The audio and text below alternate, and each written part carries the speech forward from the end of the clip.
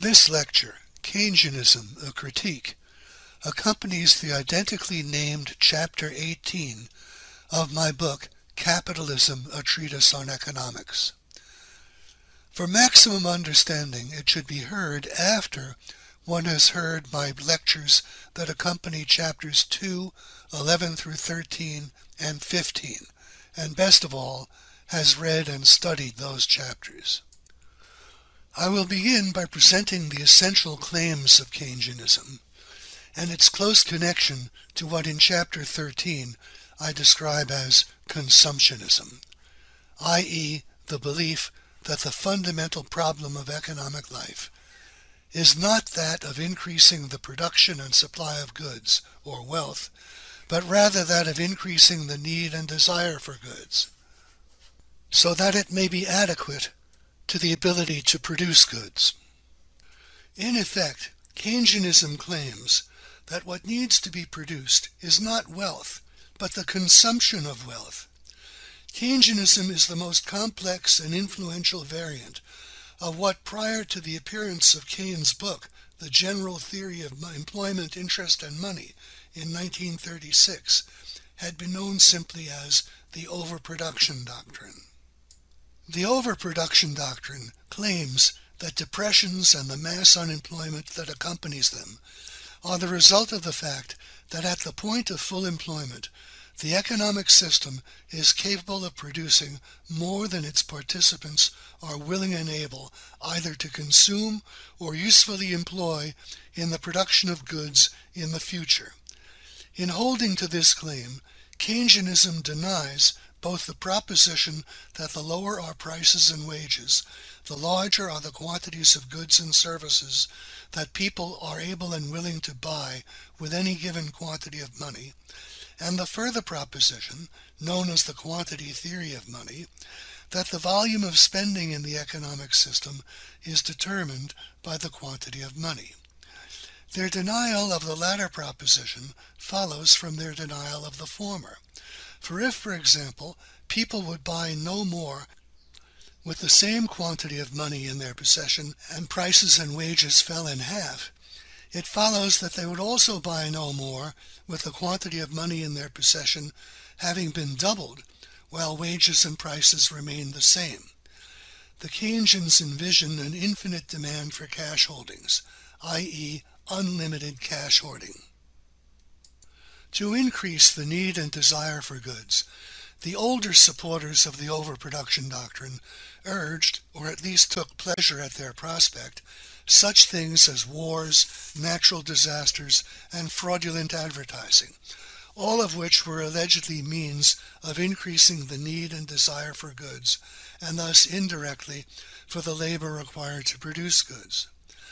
While the logic of the Keynesians is no different, their special emphasis is on the alleged need for government budget deficits, and their analysis is far more complicated.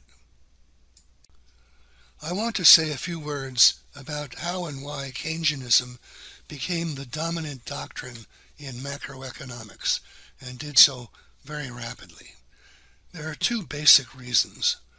One is it played into the hands of the existing outlook of economists in connection with the Marxian exploitation theory. Notice the opposite view of Keynesianism was that in order to eliminate the unemployment associated with a depression, what was necessary was a fall in wage rates and prices. But under the prevailing influence of Marxism, it was thought that if the government did nothing to maintain wages in such forms as promoting labor unions, also imposing minimum wage legislation, controlling other aspects of employment, such as working conditions, the hours of work, prohibiting child labor, and so on, it was thought that there would be nothing to prevent the capitalists from driving wages down to minimum subsistence, which they would do allegedly in very short order. So if you had an economic policy that claimed that full employment required the freedom for wage rates to fall, well, that was taken to mean that full employment would require the freedom for wage rates to go to minimum subsistence, the hours of work to expand to the maximum humanly bearable, and so on. So Keynesianism provided an excuse for economists not to have to be in a position of advocating such policies, which put them in the position of being perceived as enemies of the human race. So if Keynesianism were correct, they had a vested interest in thinking that Keynesianism was correct because it took them off the hook. If it's the case that a fall in wages and prices cannot achieve full employment, well, then you don't have to advocate it in conjunction with these horrors claimed by the exploitation theory. So that was convenient for the great majority of economists not to have to be advocating policies which were at odds with the overwhelming majority of public opinion and also with their own thinking too. Now then, there was another factor that contributed to the rapid success of Keynesianism, and this was a factor going back 50 years or more before the publication of the general theory in 1936, and this was the loss of profound truths discovered by the British classical economists, such as Adam Smith, David Ricardo, and the Mills. When the theory of marginal utility displaced the labor theory of value, it was thought you had to abandon the entirety of classical economics. Not only the labor theory of value and the iron law of wages, the doctrine that wages went to minimum subsistence, but the whole of classical economics ended up being abandoned. And this included major bulwarks against the Keynesian views. Above all, the great role of saving in economic activity. The classical economists were profoundly pro-saving, and they saw a much greater role for saving than do the contemporary economists. And part of that was a doctrine known as the wages fund doctrine. They understood that wages were paid not when consumers bought products, but when capitalists paid wages. Now, that was just forgotten about, and so you had things set up by the time Keynes appeared where the foundations of the traditional views that in a depression you should not run at deficits, you should have balanced budgets, we should have the freedom for wage rates and prices quickly to fall, to reestablish full employment, all that was either in conflict with the prevailing views in connection with the exploitation theory and had lost its intellectual foundations. So that was the situation when Keynes appeared. I want to say a few words in connection with what has come to be called Neo-Keynesianism. This is Keynesianism ever so slightly modified in response to a criticism made by one of Keynes' contemporaries, A.C. Pigou, a colleague who taught at the same period of time. According to Pigou, a fall in wage rates and prices would at some point have to increase the volume of goods and services purchased and make it possible for increased output to find the market. Pigou argued that not all consumption was based on current income, the way Keynes, as we'll see, argued. Pigou claimed that some, perhaps small portion of consumption was based on accumulated financial assets. At the very least, these assets consisted of the money supply and a more or less substantial portion of the value of outstanding securities, such as stocks and bonds, and that this consumption was independent of the level of income and could be expected to hold up so long as the value of the assets held up. Now, If you had a fall in wages and prices, this portion of consumer spending, based on the value of accumulated assets, would ultimately be sufficient, if there were a great enough fall in wages and prices, to achieve full employment. The Keynesians accepted this as a point of theory, or at least many of them did, but they had a counter-argument, which was, all right, all very well and good, but we suspect that in order to achieve perhaps 10% additional employment, you might need prices and wages to fall 90%. Now that would imply that we would end up with in an economy with prices and wages being 10% of what they were, and output and employment being 1.1 times what it was. And so if you multiply 0.1 times 1.1, I think you get 0.11. We'd have an 89% drop in spending to achieve a 10% increase in output and employment, which would imply that if that happened, that all debtors would be wiped out. And conditions under a fractional reserve banking system, things would actually be worse than that, because the whole banking system would be wiped out. The quantity of money would be radically reduced. The financial base of accumulated assets, that would be utterly decimated. So there would just be no way to do this based on this Pigou effect. So that's not much of a criticism. A serious critique of Keynes depends on showing that as far as they depend on spending, output and employment depend on not consumption expenditure, but productive expenditure, expenditure for the purpose of making subsequent sales, implicitly at a profit. And that productive expenditure depends on the saved, accumulated capital funds of employers. This is what determines the volume of business spending and the great bulk of sales revenues in the economic system.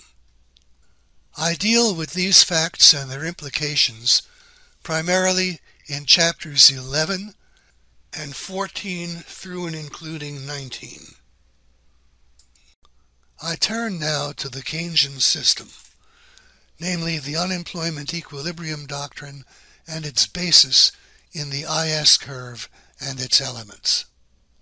Figure 18.1 from page 868 of Capitalism shows the precise meaning of the unemployment equilibrium doctrine. The figure is titled The Keynesian Aggregate Demand Curve and the Unemployment Equilibrium. Let's spend a few moments examining the details of this diagram.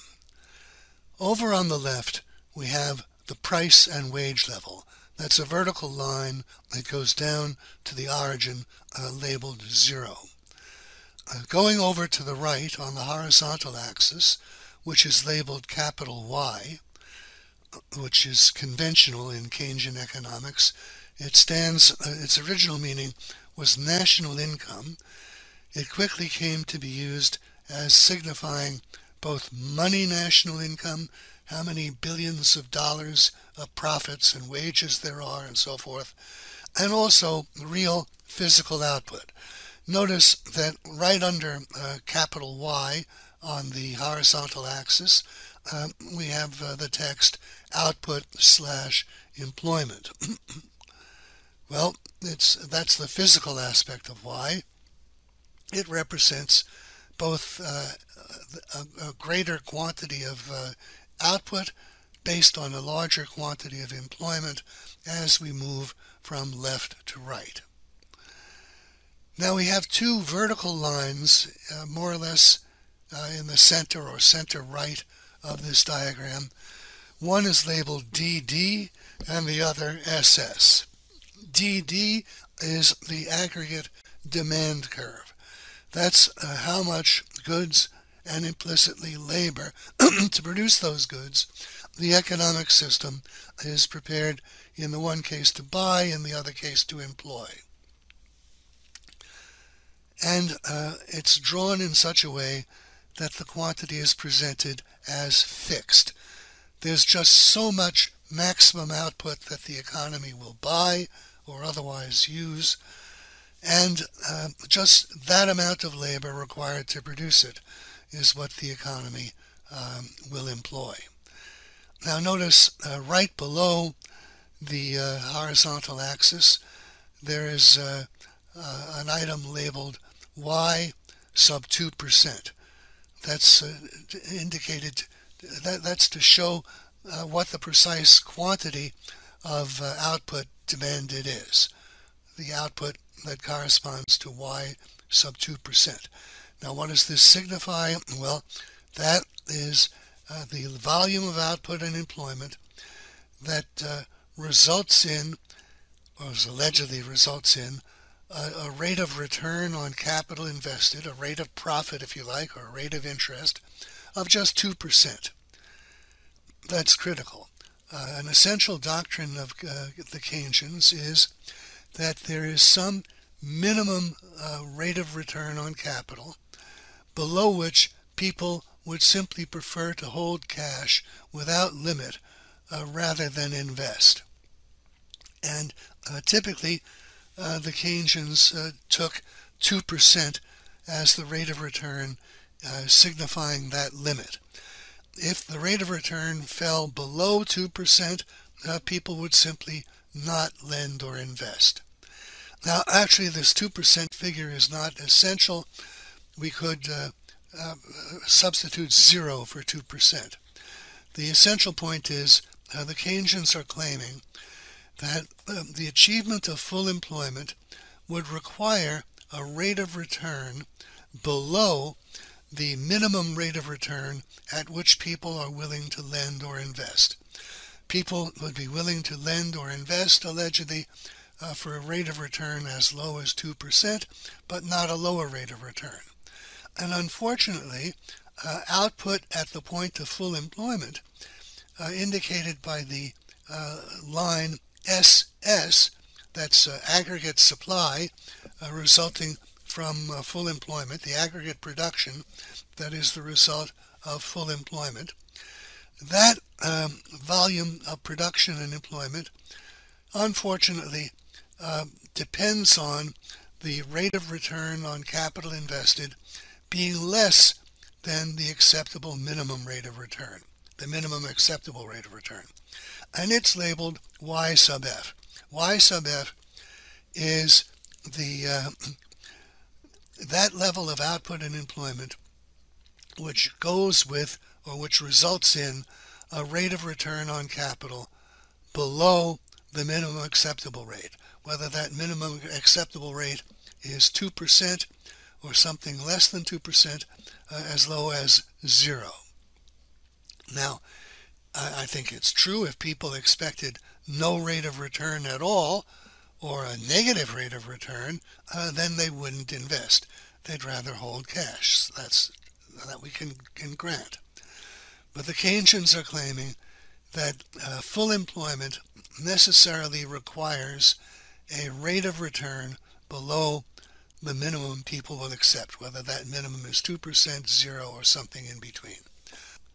I need to stress how this notion of a minimum acceptable rate of return below which people will not lend or invest, how that's crucial to the idea of an unemployment equilibrium. Its implication is that if somehow the economic system did achieve full employment, the full employment would be accompanied by an unacceptably low rate of return, which means people would stop lending and investing. There'd be a major financial contraction, and unemployment would be resumed. It would be stepped up again as people stopped spending because they preferred to hold cash rather than lend or invest. So anytime the economic system got beyond the unemployment equilibrium, anytime it started to move any further toward full employment, there'd be a resumption of the depression, which would push the economy back into mass unemployment. All right, so this is the meaning of figure 18.1. the Keynesian aggregate demand curve, and the unemployment equilibrium. Before leaving Figure 18.1, I'd like everyone to note its obvious connection to the overproduction doctrine.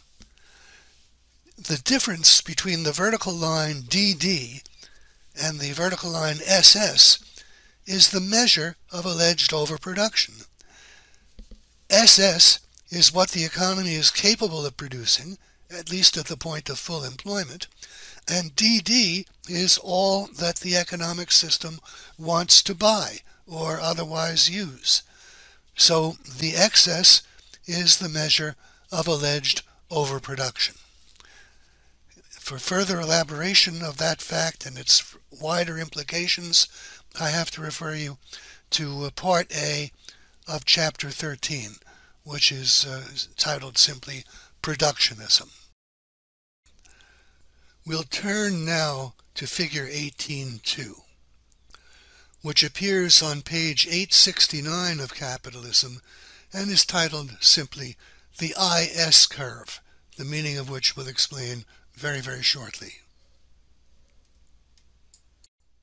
This diagram, Figure 18.2, the IS curve, shows the relationship, according to the Keynesians, between the rate of return on capital on the one axis and the volume of output and employment on the other. For equilibria, that's the plural of equilibrium, equilibria of investment and saving. We'll learn more about the nature of that alleged equilibrium as we proceed. Now notice on the vertical axis it says R%. Well, that means, as I've indicated, the rate of profit, the rate of interest, the rate of return on capital. The Keynesians have their own language very often, and they call it the marginal efficiency of capital. You can think of it as the rate of profit. And notice it runs from up at the top of the axis all the way down to the origin, 0. So the rate of return could be anything from 0 on up to no particular limit.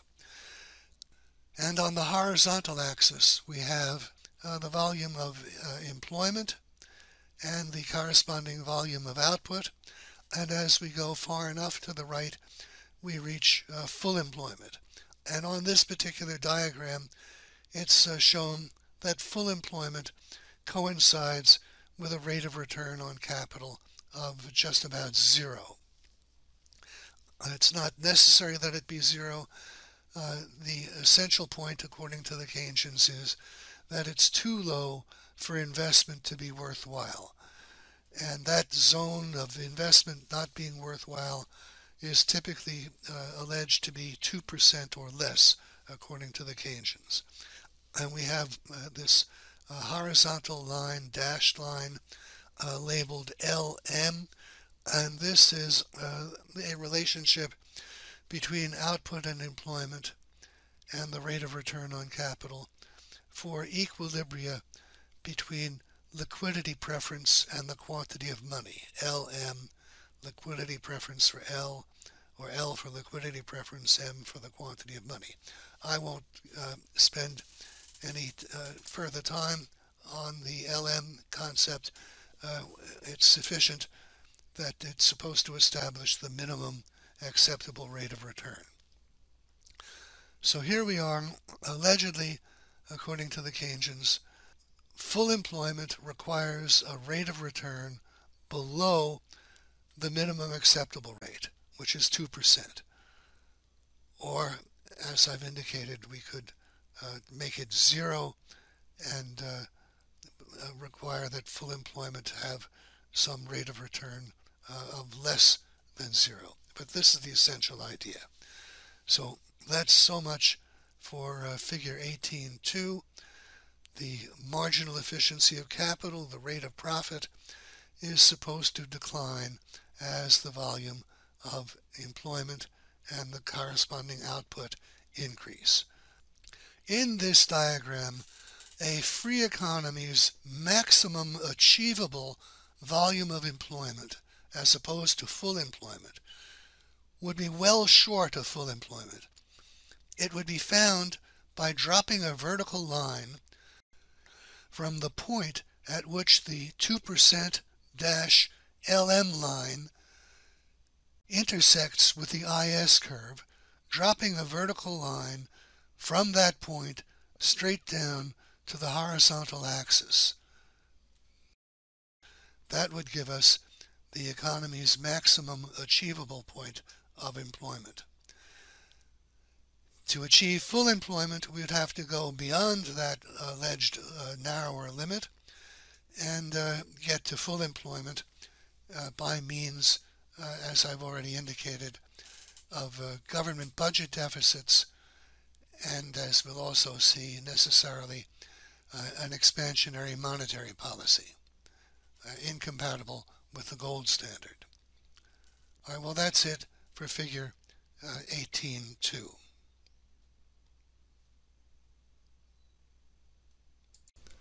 We turn now to figure 18.3, which is found on page 870 of Capitalism, and represents a combination of figures 18.1 and 18.2.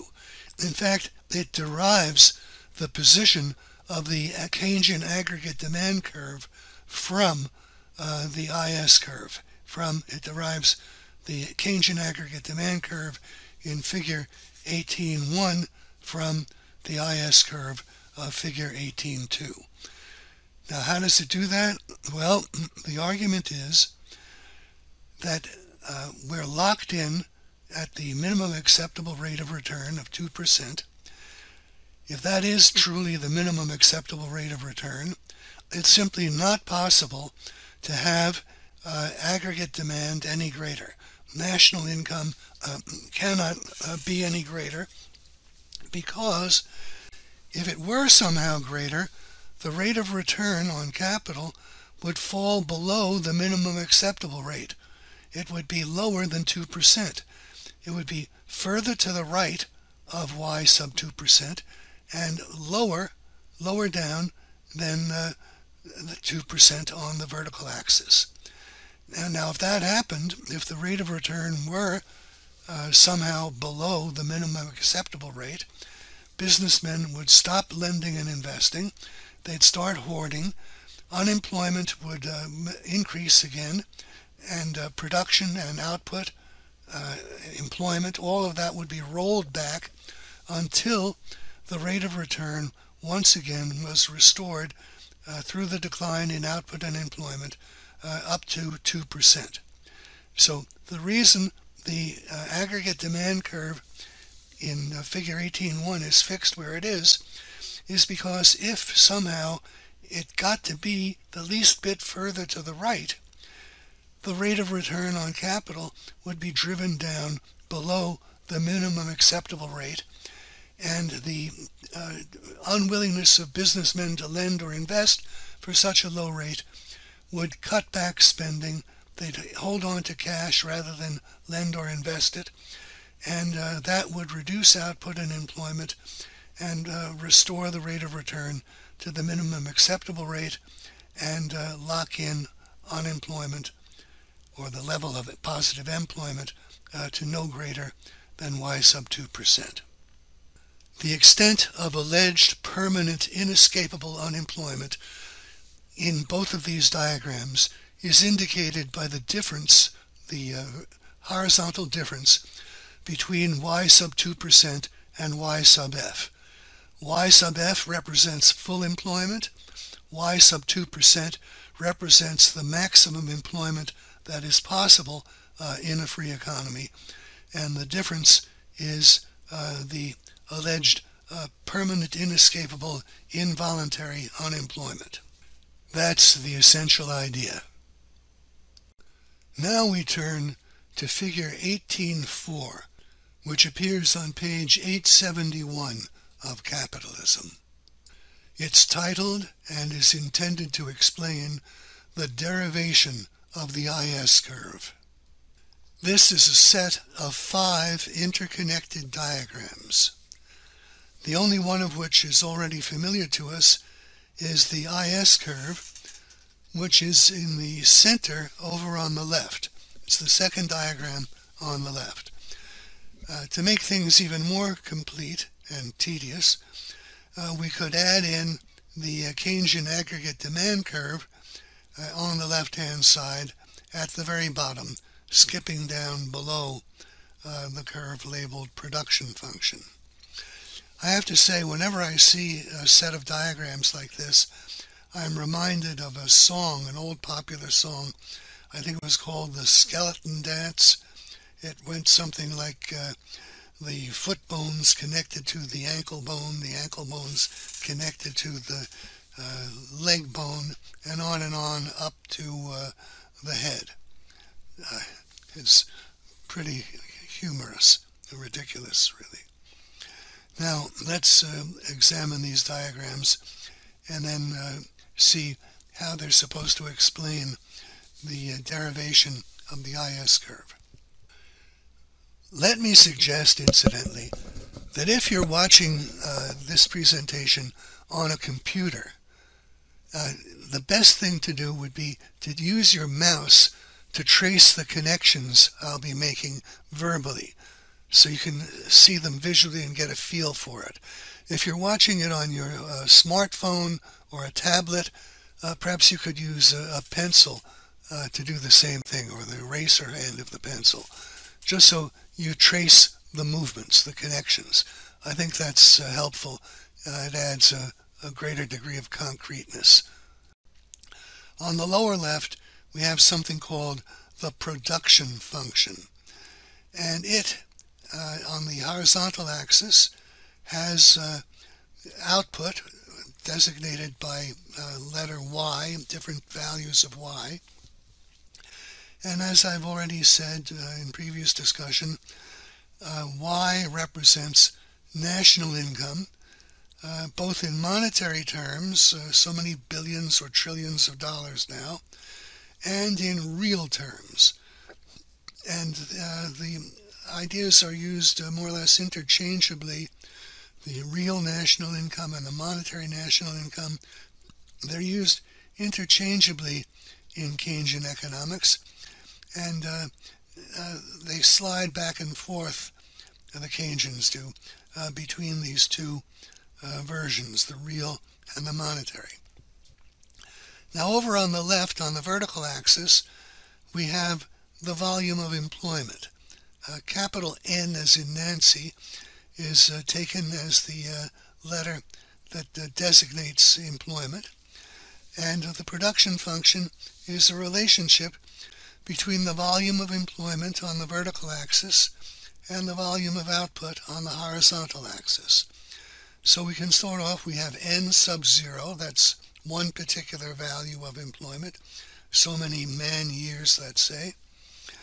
So N sub 0 results in an output of Y sub 0. The larger volume of employment, N sub 1, results in a larger volume of output, Y sub 1. And finally, at some point, we get N sub F, that's full employment. And the full employment volume of employment results in the full employment volume of production, the volume of production corresponding to full employment. That would allegedly be the result of full employment. Now, right above it, we have another diagram. It repeats the horizontal axis. It's showing the same values of Y, national income, real and or monetary. And of course, over on the vertical axis, we have the rate of return on capital. And what the purpose of all this is to derive why this or that particular rate of return on capital does accompany this or that particular volume of output. Now, I often say volume of output and employment implicitly based on the lower left diagram. When you have the volume of output, we have based on this relationship, we implicitly have a volume of employment. So over here on the IS curve, when we've got Y sub F volume of output, that implicitly means we also have N sub F volume of employment. This would be the point of full employment output and full employment. You can take both together. All right, now we're interested in finding out, as I say, why this or that particular rate of return accompanies this or that particular output. That will tell us where the minimum acceptable rate of return, such as 2%, happens to land. All right, now we're going to skip up to the upper left-hand diagram, third diagram, and this is labeled the saving function, And we've got the same horizontal axis, real output, and implicitly the level of employment. I said real output. Of course, it always means monetary output too. All right, and now we have corresponding to each level of output a definite volume of saving. For example, the Y sub 0 level of output is accompanied by the S sub 0 level of saving. And the Y sub 1 level of output is accompanied by S sub 1 level of saving. And the full employment level of output is accompanied by the full employment level of saving, higher up on the vertical axis.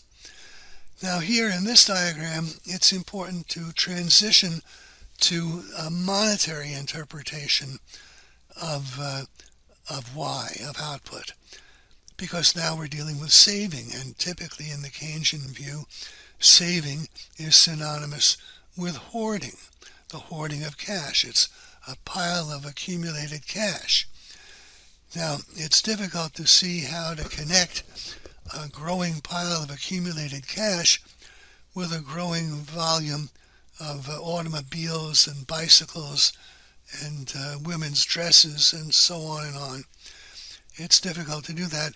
So now we more or less have to think of national income, of output in monetary terms. If we're thinking of national income as so much money that people are earning, well, then it's not unreasonable to think that out of that money that they're taking in the form of income, they may be setting aside some in the form of a pile of accumulated cash. So we have to switch our focus. That's not done explicitly in the Keynesian analysis, but it's there, and that's what we have to do, at least implicitly. Now, we're going to swing over to the top right, and once again, on the vertical axis, we're going to have saving indicated on the vertical axis, and the same values of saving as before. And now here it's very, very clear that we're talking in monetary terms, or the Keynesians are, and that's what we'll do to follow them. All right, so at these various levels of output corresponding to various levels of employment, we've got various levels of hoarding of cash. So at the Y0 level of output, real national income, we have S0 accumulation of cash, of hoarding of cash. And similarly, we have S1 hoarding of cash at the higher level of output, real and monetary national income. And finally, we have a full employment level of saving, a full employment level of hoarding. Now, the Keynesians don't want this money to remain hoarded. Only for the briefest instant is it to be hoarded. It has to be put back into the economic system. And the means of doing that is investment. So we'll look here on the horizontal axis of this fourth diagram in the upper right-hand corner. We have on the horizontal axis the volume of investment. investment can be thought of as savings that are spent in buying capital goods. So notice, we will review from the beginning. The greater the employment, over in the bottom left-hand diagram, the greater the employment, the greater the national income, real output. We're using them interchangeably. Coming up to the upper left-hand diagram, we have the same measures of output and employment, same measures of national income, and now we're getting different volumes of cash hoarding emanating from that. Coming over to the right, it's necessary for that cash hoarding to be offset by investment. So the greater the cash hoarding, the greater the need for investment. S0 of hoarding can be offset by I0 of investment. S1 of saving, cash hoarding, can be offset by I1 of investment. Full employment saving, the level of saving that takes place at full employment, would need to be offset by a full employment level of investment, a significantly larger level of investment. Okay, so let's hold that in mind. The greater the volume of employment, the greater the national income, the greater the degree of saving and cash hoarding, the greater the corresponding need for investment to put those hoards back into circulation. All right, and now we get to the crucial point. As investment increases, and we come down to the lower right-hand diagram, which is labeled the marginal efficiency of capital schedule. I think there's only the abbreviation here, MEC, marginal efficiency of capital. The marginal efficiency of capital schedule shows on the horizontal axis growing volumes of investment. I sub 0, I sub 1, I sub F, that's full employment investment. And on the vertical axis, we have the rate of return.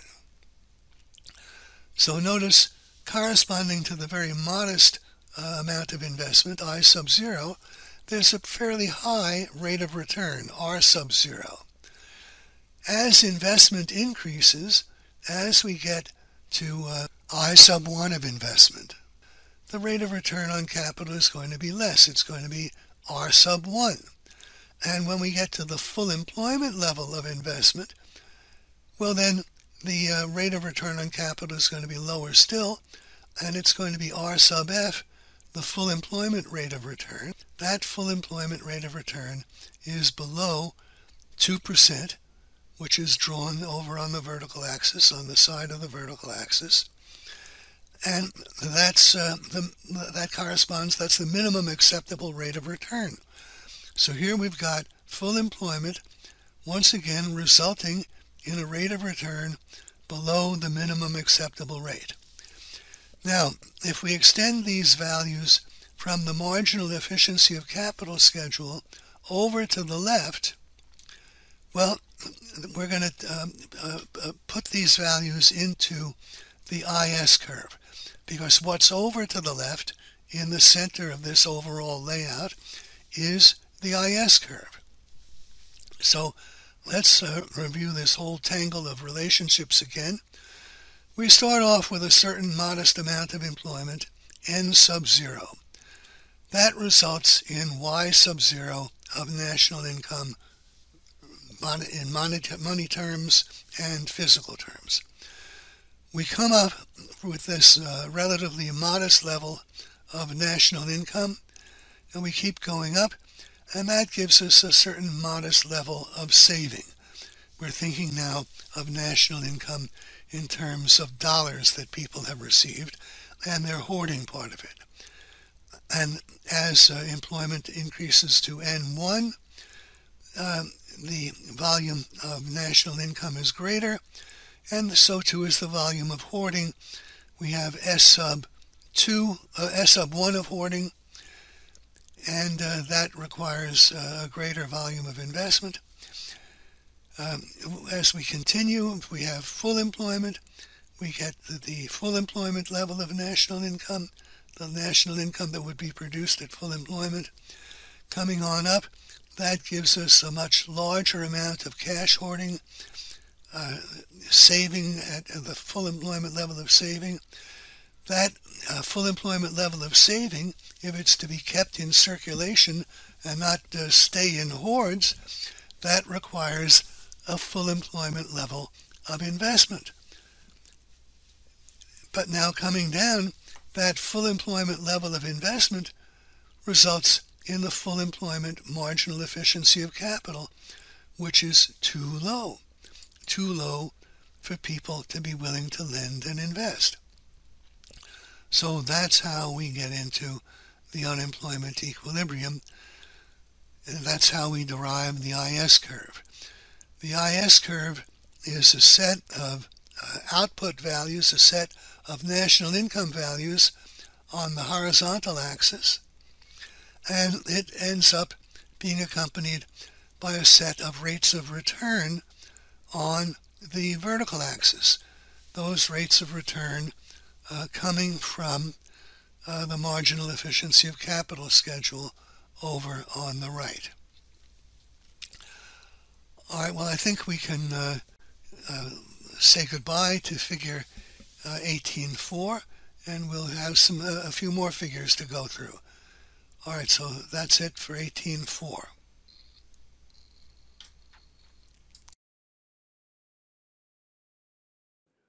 I turn now to figure 18.5, which appears on page 874 of Capitalism. This figure once again shows the MEC curve. The only thing that is different about it is the information that appears under the horizontal axis of the diagram. This information shows the magnitude of net investment in physical terms in 3 different sets of circumstances, each corresponding to a different price and wage level.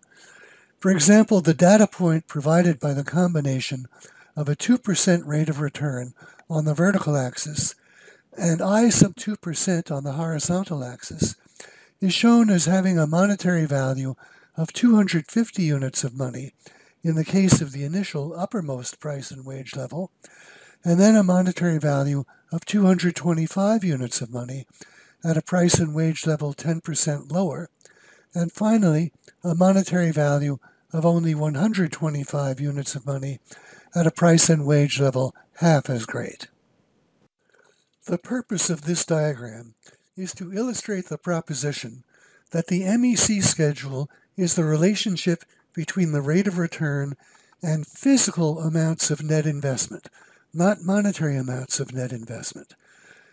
This is why a fall in the price and wage level is held to be incapable of achieving full employment.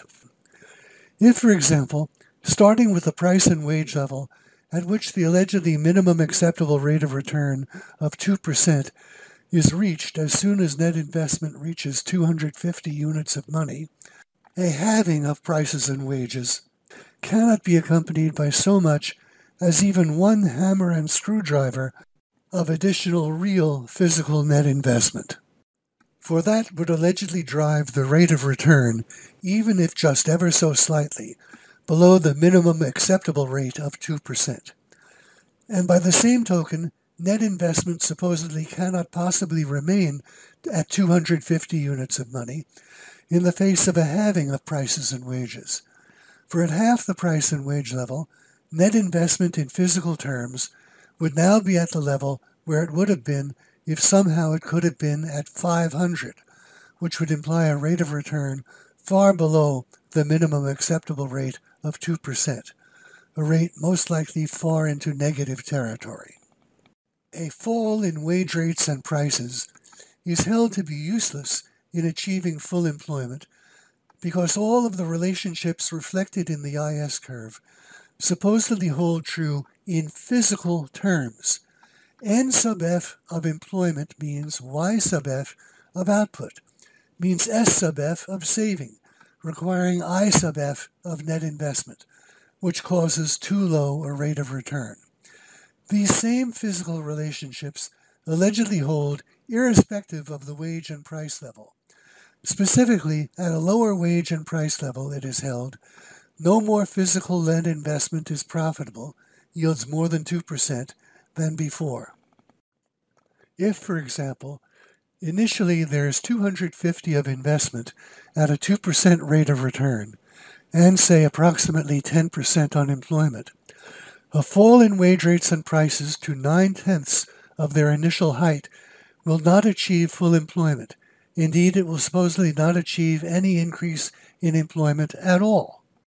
This is because investment will allegedly have to fall 10% to 225, that is, in full proportion to the fall in wage rates and prices. It is claimed that investment must fall in this way because all the investment that there is room for at a 2% or greater rate of return is allegedly that physical amount of investment. For example, so many steel mills, cement factories, bicycle shops, and so forth, which at the initial price and wage level requires 250 to purchase. At a price and wage level 9/10 as high, that physical amount of net investment requires only 225 to purchase. Net investment cannot remain at 250 in money, because then 250 of monetary net investment would be equivalent to approximately 278 of net investment at the initial price and wage level. That is, at 9/10 times the initial price and wage level, 250 would be the equivalent in buying power to 10/9 times 250, which is 278. This greater physical amount of net investment would mean a rate of return below 2%. Thus, all that net investment can be at the 9/10 price and wage level is 225, because now 225 represents the alleged maximum physical quantity of net investment that is profitable. In exactly the same way, if the wage and price level were to fall all the way to half, the monetary amount of net investment would supposedly also have to fall in half, to 125 from 250.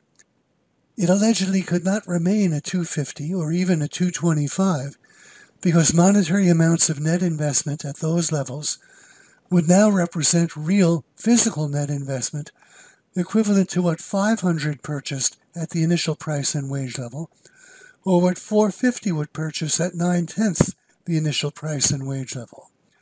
Such volumes of net investment would allegedly thus result in a rate of return all the more below 2%.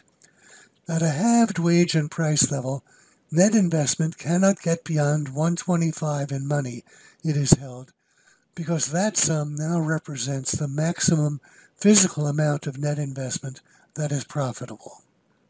Thus, despite the fall in wage rates and prices, the problem that allegedly remains is that there cannot be an outlet for saving in excess of the given physical amount of net investment that is profitable, i.e., that yields 2% or more.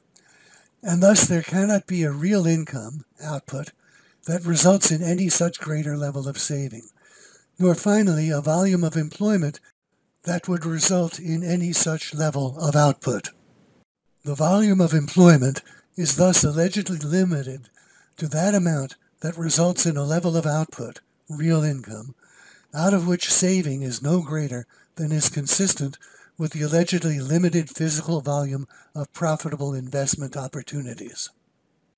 In other words, according to the Keynesians, there cannot lastingly be a level of employment, output, and real income greater than what produces the limited volume of saving that can be accommodated by the limited volume of profitable investment opportunities.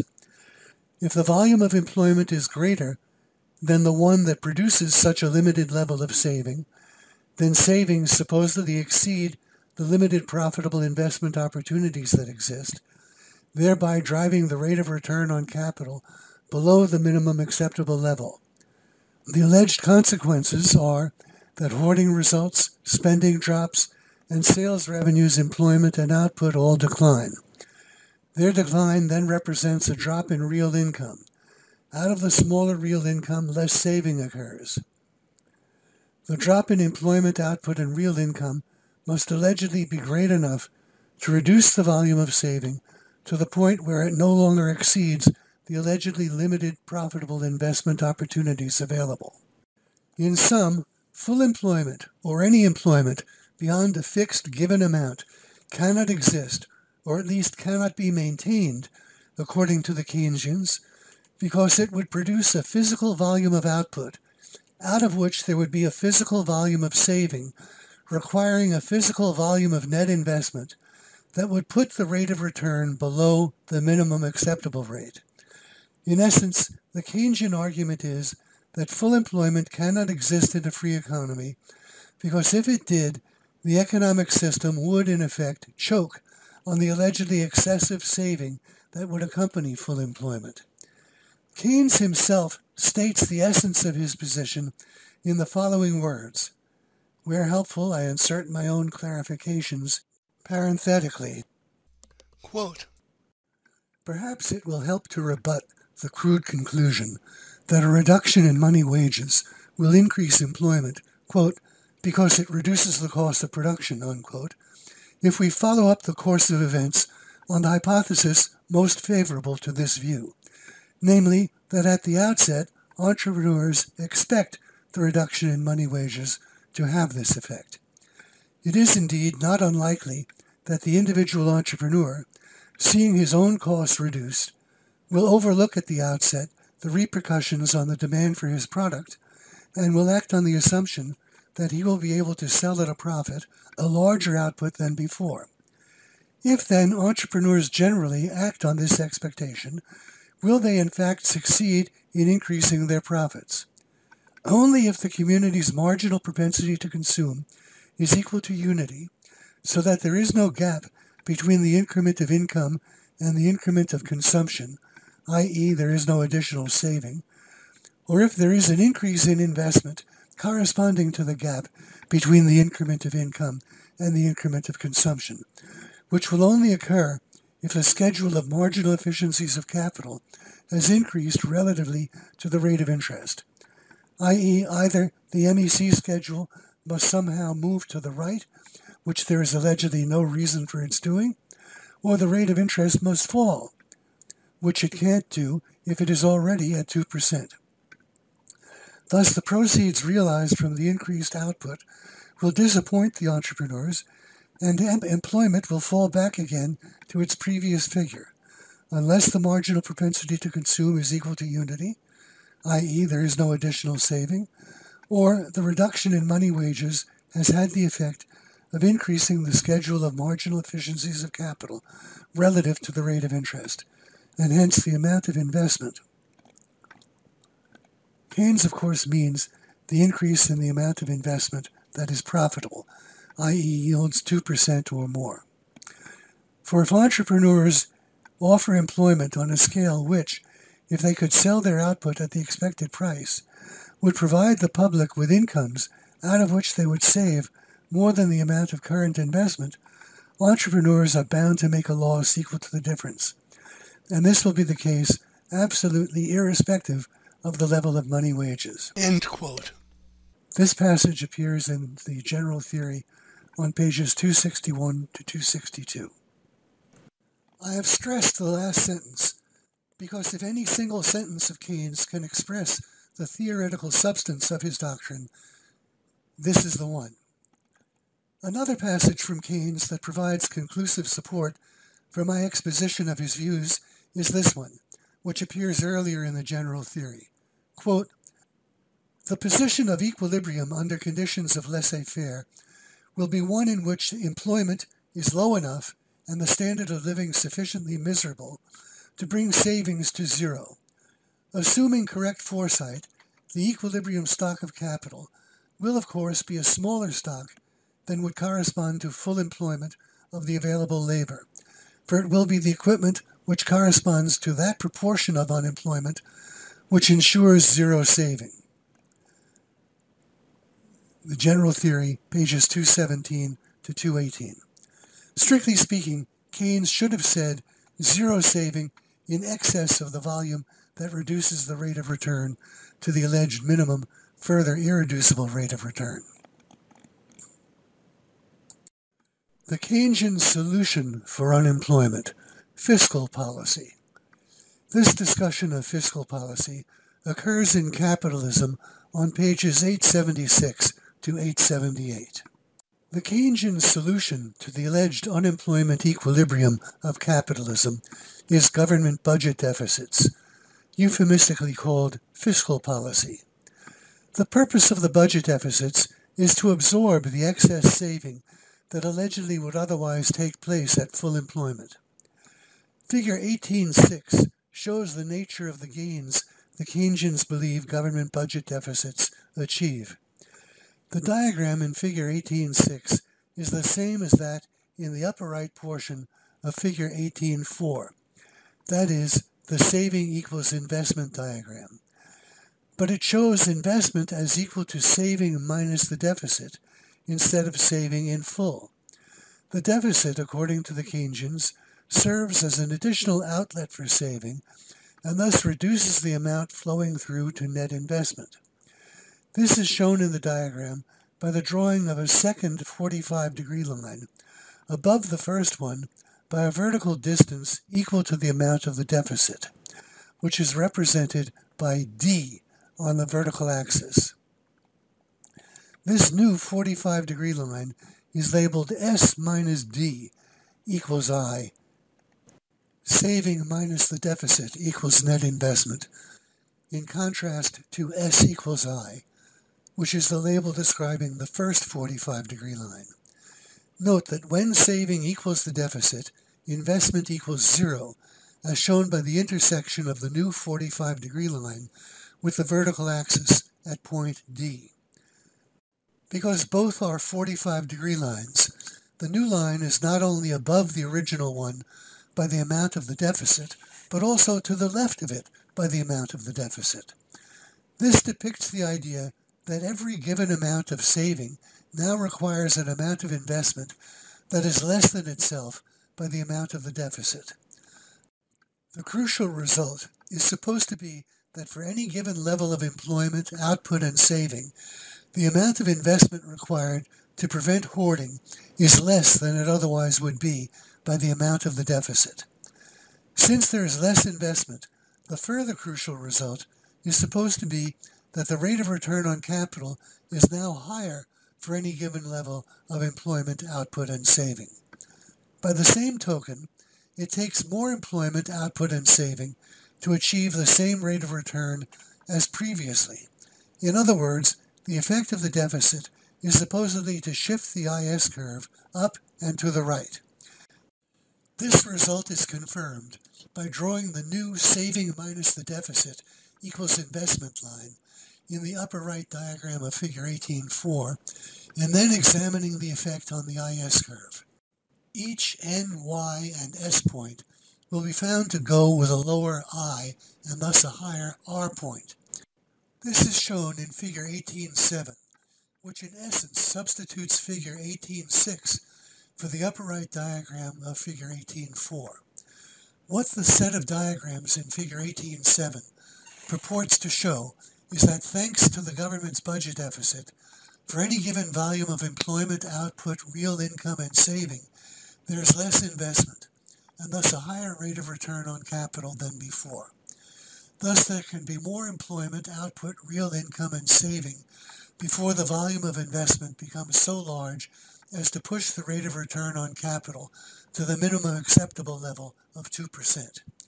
With a large enough deficit, argue the Keynesians, there can be full employment. The whole process is described by the upward and rightward movement of the IS curve. Following along the dashed lines, notice how the same magnitudes of employment, n sub 0, n sub 1, and n sub f, continue to result in the same magnitudes of output, real income, and saving, namely y0, y1, and yf, and s0, s1, and sf, respectively. But now, s0 of saving requires less than I0 of net investment. S1 of saving now requires less than I1 of net investment. And what is supposedly critical, SF of saving, now requires sufficiently less than the old IF volume of net investment that full employment can now take place at a rate of return above 2%. The new relationships to investment and the rate of return are indicated by lines composed of plus signs which run downward from the saving minus the deficit equals investment line to the MEC schedule, and then across to the left to the various values of y resulting from the various values of n. To describe matters verbally, one could say this: the alleged problem of capitalism, according to the Keynesians, is that full employment results in a volume of saving that the economic system cannot profitably invest. In effect, such saving is a destructive byproduct of full employment under capitalism, and thus prevents the existence of full employment. It is a kind of toxic excrescence, a veritable boil on the economic body that interferes with its vital functioning. Fortunately, however, there is a doctor, and he has a cure for the problem. The doctor is the government, and the cure is a deficit in its budget. As Keynes has explained matters, the government doctor will lance the savings boil and allow its destructive juices to flow into the waiting pan of the government's budget deficit rather than into the private investment, where it would reduce the rate of return on capital to an intolerably low level. A different, perhaps less distasteful analogy can be used. Capitalism, we might imagine, cannot have full employment because of the existence of a hard drink function rather than a saving function. As employment and real income rise, people feel themselves able to afford to drink more. At the point of full employment, they drink so much that they are physically hung over on the weekends to such an extent that they are incapable of working on Mondays. This, too, would represent a kind of unemployment equilibrium. Once again, a case might be made for the intervention of the good government doctor. It might siphon off people's liquor money with the sale of soft drinks, 2% beer, or perhaps even methadone. Or perhaps it might work to divert their liquor money onto ecclesiastical collection plates, in effect buying bonds issued in the name of heaven rather than in its name. Innumerable analogies to the unemployment equilibrium doctrine can be created on the basis of environmentalism. That doctrine, of course, holds that economic activity is replete with self-destructive byproducts. On the basis of it, one could easily invent all kinds of mathematical functions analogous to the saving function. Then all one would need to do is arbitrarily assert some fixed limit to the capacity of the world to cope with the particular byproduct. On that basis, one could proceed to argue that employment and production must be limited to the point of not generating an amount of such byproduct in excess of the alleged fixed limit. Indeed, this is precisely what the environmentalists are doing in the case of carbon dioxide emissions and garbage disposal. Only instead of seeking to impose an unemployment equilibrium by forcibly holding down the volume of employment, they seek to impose limits on the productivity of labor and the volume of consumption. But just as with Keynesianism and its budget deficits, there is still an alleged need for the good government doctor. In the case of the carbon dioxide emissions, it is sometimes argued that the alleged low productivity of labor equilibrium might be overcome to some extent by virtue of government-imposed tree planting programs. These would play the same kind of role in the absorption of allegedly harmful carbon dioxide as government budget deficits are supposed to play in the absorption of allegedly harmful saving. The essential common element in Keynesianism and environmentalism is the belief that free individuals are engaged in essentially self-destructive activity that, if it can be remedied at all, can only be remedied by the coercive power of the state. I turn now to the reasons Keynes advances on behalf of the declining marginal efficiency of capital doctrine.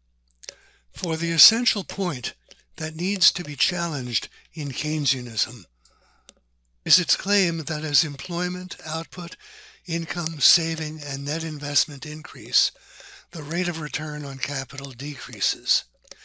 Concerning this claim, Keynes writes, quote, "If there is an increased investment in any given type of capital during any period of time, the marginal efficiency of that type of capital will diminish as the investment in it is increased, partly because the prospective yield will fall as the supply of that type of capital is increased, and partly because, as a rule, pressure on the facilities for producing that type of capital will cause its supply price to increase. Thus, for each type of capital, we can build up a schedule showing by how much investment in it will have to increase within the period in order that its marginal efficiency should fall to any given figure. We can then aggregate these schedules for all the different types of capital so as to provide a schedule relating the rate of aggregate investment to the corresponding marginal efficiency of capital in general, which that rate of investment will establish. We shall call this the investment demand schedule, or alternatively, the schedule of the marginal efficiency of capital. Keynes' statement appears on page 136 of the general theory. When Keynes speaks of rising supply prices of capital assets as investment demand increases and causes pressure on the facilities for producing capital goods, what he has in mind is the notion that more net investment constitutes additional demand for capital assets and thus raises their prices. His further belief that increasing net investment results in declining yields to capital assets is based in part on the conviction that as more productive capacity is brought into existence as the result of the net investment, the selling prices of products will fall because of their larger supply. In addition, the yields to capital assets will allegedly fall because of the operation of the law of diminishing returns. Successive equal increments of even at constant purchase prices of capital assets, supposedly result in diminishing physical returns to the successive doses of capital assets purchased. To express these ideas in terms of a simple example, we might imagine that initially the price of a machine that turns out widgets is $1,000, and that its use enables the same quantity of labor to produce 10 additional widgets every year, which have a selling price of $10 each. On the simplifying assumption that this machinery will last forever and that the cost of materials and fuel can be ignored, the implied rate of return is 10% per year, 10 additional widgets times $10 divided by $1,000. Now, however, there is a demand for 2 such machines. As a result, the purchase price rises above $1,000, say to $1,050. In addition, the selling price of widgets will fall somewhat because of their larger supply, say to $9.50. Finally, because of diminishing returns, it may be possible to obtain only 9 additional widgets instead of 10 by virtue of the employment of the second machine. The operation of any one of these factors, it is held, reduces the rate of return. Their combined operation in this example must reduce the rate of return from 10% to not much more than 8%. $9.50 times 9 widgets divided by $1,050. In these ways, more net investment is held to reduce the rate of return on capital. Now let us begin a critique of the ISLM analysis, starting with the declining marginal efficiency of capital doctrine and the fallacy of context dropping. The Keynesians' use of the declining marginal efficiency of capital doctrine is a prime example of a major logical fallacy identified by Ayn Rand, which she calls context dropping. Context dropping is the fallacy of denying, forgetting, or otherwise contradicting the context that is under discussion. An example of context dropping from outside the field of economics is the following. Imagine a group of aeronautical engineers who are working on the problem of how to increase the speed of an airplane. They know that, other things being equal, the lighter the weight of the plane, the faster it will fly. If, to make the plane lighter, they concluded that its engines should be eliminated, they would be committing the fallacy of context dropping. For the context under discussion is the flight of a heavier-than-air machine, which is possible only by virtue of its possession of engines. Another example of context dropping would be an esoteric discussion of the effects of living or working on the 10th floor of a building, which discussions somehow manage to deny or otherwise contradict the existence of any one or more of the lower 9 floors of the building or of its foundation. The use of the declining marginal efficiency of capital doctrine is an example of context dropping for the following reasons. The context under discussion is the question, can a fall in wage rates and prices achieve full employment, or can it not? This question is the context which must always be kept in mind. It is the context within which the declining marginal efficiency of capital doctrine is advanced, in order to show why a fall in wage rates and prices cannot achieve full employment. Yet, as will quickly be made apparent, every one of the 3 grounds advanced in support of the declining marginal efficiency of capital doctrine, and which were described just a very few minutes ago, flatly contradicts the context under discussion. Once again, the context under discussion is the ability of lower wage rates and prices to achieve full employment. This context, of course, implies lower unit costs of production, for that is what lower wage rates achieve, both directly and through bringing about lower prices of materials and machinery, and capital goods in general. The achievement of full employment also implies the availability of more labor in production relative to the existing supply of capital goods. In a state of mass unemployment, the factories and machinery exist in virtually the same quantity as before the onset of the Depression and the unemployment, but they are largely idle. The ratio of capital to labor employed is correspondingly high. As full employment is approached and more workers return to the factories, the ratio of capital to labor correspondingly falls. Now, this whole context is contradicted by the use of the declining marginal efficiency of capital doctrine to show why a fall in wage rates and prices cannot achieve full employment. The use of the declining marginal efficiency of capital doctrine enables the Keynesians to end up claiming that a fall in wage rates and prices cannot achieve full employment, precisely by dropping the context of a fall in wage rates and prices and rise in employment, and switching to an altogether different, indeed opposite context, which could exist only if wage rates, production costs, and prices rose instead of fell. For the context to which the Keynesians deftly switch is one of a rise in the prices of capital assets, no fall in the costs of production, but constant or indeed rising costs of production, and no increase in the quantity of labor employed relative to the supply of capital goods in existence, but, on the contrary, a further increase in the supply of capital goods relative to the supply of labor that is employed. Recall that the first reason advanced in support of the falling marginal efficiency of capital was the claim that as more net investment took place to offset the additional saving accompanying the additional employment, the prices of capital assets would rise in response to the increase in demand for capital assets allegedly constituted by the additional net investment.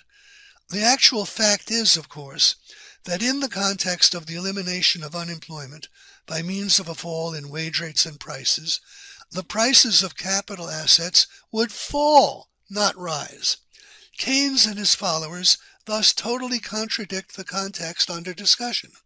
They claim that a fall in wage rates and prices cannot achieve full employment because if, instead of falling, as they necessarily would in these circumstances, the prices of capital assets rose, the rate of return on capital would be reduced. Furthermore, it is curiously ironic that in arriving at their bizarre conclusion that the prices of capital assets would rise in the midst of a fall in wage rates and prices, the Keynesians commit precisely the fallacy that the arch-Keynesian Professor Samuelson is at such pains to warn new students of economics against, namely the fallacy of confusing the increase in the quantity of a good demanded that takes place in response to a lower price of the good with an increase in the demand for the good. Precisely this fallacy is what is present in the Keynesians' belief that the rise in net investment that accompanies the fall in wage rates and prices and the restoration of full employment constitutes a rise in the demand for capital assets and thus acts to raise their prices. The fact is that the additional net investment presupposes and is in response to lower prices of capital assets and can endure only so long as the prices of the capital assets are lower. It does not operate to raise those prices. And this is true even if one were to grant the legitimacy of conceiving of the additional net investment as representing an additional total expenditure of money for the capital assets. It would still be necessary to keep in mind that the larger expenditure of money was in response to lower prices and could endure only so long as the prices of capital assets remained lower. Recall that the second reason advanced for the declining marginal efficiency of capital was the claim that more net investment means more capacity in place, which means lower selling prices of products, which, other things being equal, means a fall in profitability. Here the context dropping consists of forgetting that other things, namely the costs of production, are not equal. Precisely a fall in wages and costs is what brings about the additional production and the decline in prices. Lower prices founded on lower costs of production do not reduce profitability or the so-called marginal efficiency of capital.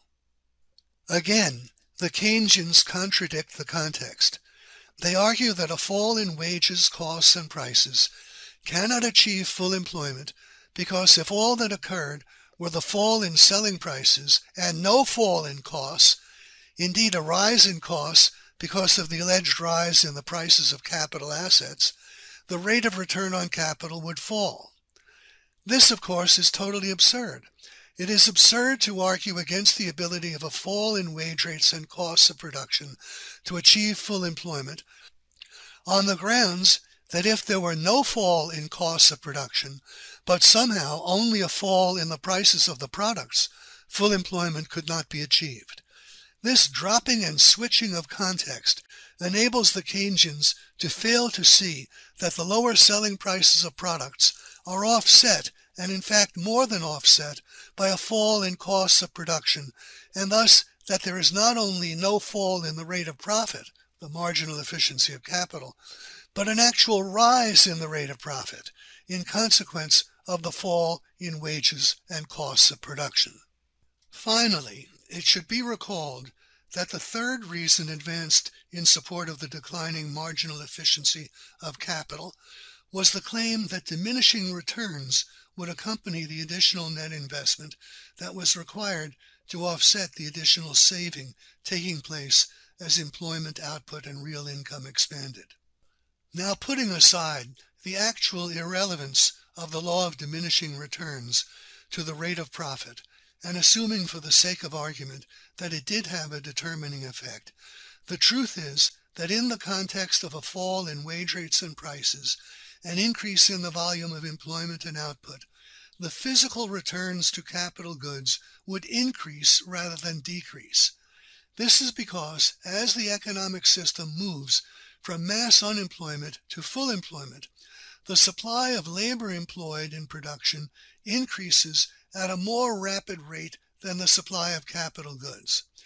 This is so because in the conditions of mass unemployment, a substantial supply of capital goods previously used in production continues to exist in the form of idle machines and factories.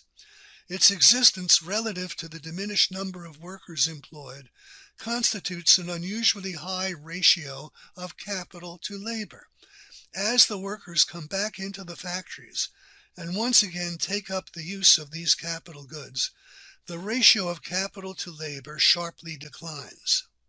Such increase in the supply of capital goods as occurs as the result of additional employment, output, real income, and saving is a purely derivative phenomenon. The fundamental primary phenomenon is the increase in the ratio of labor employed to capital goods, which implies increasing returns to capital goods, not decreasing returns. If ever there were a problem of too low physical returns to capital goods, nothing could be a surer cure than the employment of more labor. Whatever problem might be imagined to exist, it would necessarily be less at the point of full employment than at the point of mass unemployment, or any unemployment. As an illustration of this fact, imagine that in conditions of unemployment, there are 12 units of capital goods and 3 workers employed, who produce a net output of 3 units of goods.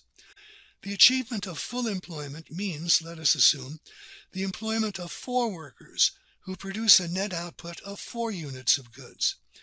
If fully 1/2 of the additional net output of 1 unit is saved, the ratio of capital goods to labor still falls dramatically, from 12 to 3, i.e. 4 to 1, to 12.5 to 4, i.e. 3.125 to 1.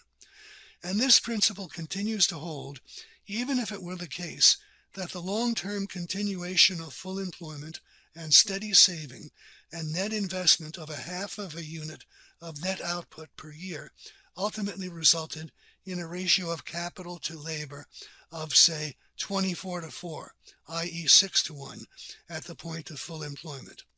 This is because, in that case, with the same unemployment as before, the ratio of capital to labor would be 24 to 3, i.e. 8 to 1.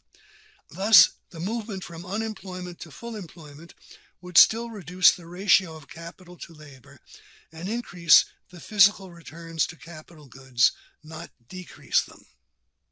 The procedure of the Keynesians, of course, is to forget the existence of the fundamental phenomenon, the increase in the supply of labor employed, as the economic system goes from unemployment to full employment, and to focus on the secondary derivative phenomenon, the increase in the supply of capital goods that results from the saving out of the net output of the additional workers employed. In this way, the Keynesians proceed to assume that the ratio of capital goods to labor rises and the physical returns to capital goods fall at the very time that exactly the opposite is true. Thus, the Keynesians end up claiming that full employment cannot take place on the grounds that if extra employment did not mean an increase in the ratio of labor to capital, but somehow the opposite, namely an increase in the ratio of capital to labor, full employment could not exist, by virtue of the too low rate of profit allegedly resulting from the relative overabundance of capital goods. In a word, the Keynesians end up denying that full employment can exist by confusing the effects of its existence with the effects of its non-existence. Indeed, the whole process by which the Keynesians reach the conclusion that a fall in wage rates and prices cannot achieve full employment is nothing more than a refusal to consider its actual existence. Instead of considering the existence of a fall in wage rates, costs, and prices, and the employment of a larger number of workers, they choose to consider the totally different and opposite case of a rise in the prices of capital assets, of no fall in the costs of production, but only in the selling prices of products, and of no increase in the supply of labor employed, but only of an increase in the supply of capital goods that derives from that employment. Then, on the basis of their consideration of this totally opposite and thoroughly illegitimate case, in which down has literally become up, namely a fall in the prices of capital assets has become a rise in the prices of capital assets, and in which effects have been divorced from their causes, that is, the fall in selling prices has been divorced from its cause, the fall in wage rates and costs, and the additional net investment and capital accumulation has been divorced from its cause, which is the employment of additional workers with the capital goods already in existence. They conclude that they have proven something about the case at hand. All they have actually proven is their own capacity for confusion, if not intellectual dishonesty. The marginal efficiency of capital doctrine and the claim that the rate of profit is lower in the recovery from a depression than in the depression. There are further major criticisms which must be made of the Keynesian analysis in connection with the marginal efficiency of capital doctrine. The Keynesian claim that a fall in wage rates and prices cannot achieve full employment, because at full employment the rate of return on capital would be too low, is a claim that the rate of return in the recovery from a depression is lower than it is in the depression. What the Keynesians claim is that the economic system cannot recover from mass unemployment and depression, because if somehow it did, the rate of return on capital would fall, which means that it would be lower in the recovery from the depression than it was in the depression. In effect, the Keynesians tell us that if we think the rate of profit is low now, in the conditions of mass unemployment and depression, we should wait and see what it will look like in the recovery. In the state of mass unemployment and depression, it is already at the minimum acceptable level, in the neighborhood of 2%. And at full employment, it would have to be lower still, they say. Indeed, according to the Keynesians, if somehow the economic system did temporarily manage to recover and achieve full employment, it would immediately have to return to the conditions of mass unemployment and depression as the means of elevating the rate of profit above the still lower level that is supposed to exist in the recovery. This is the actual meaning of the whole Keynesian argument for the unemployment equilibrium. That this is the actual meaning of the unemployment equilibrium doctrine is confirmed by nothing less than the core diagram of Keynesianism, the IS curve itself, which appeared as figure 18.2. Please study this diagram.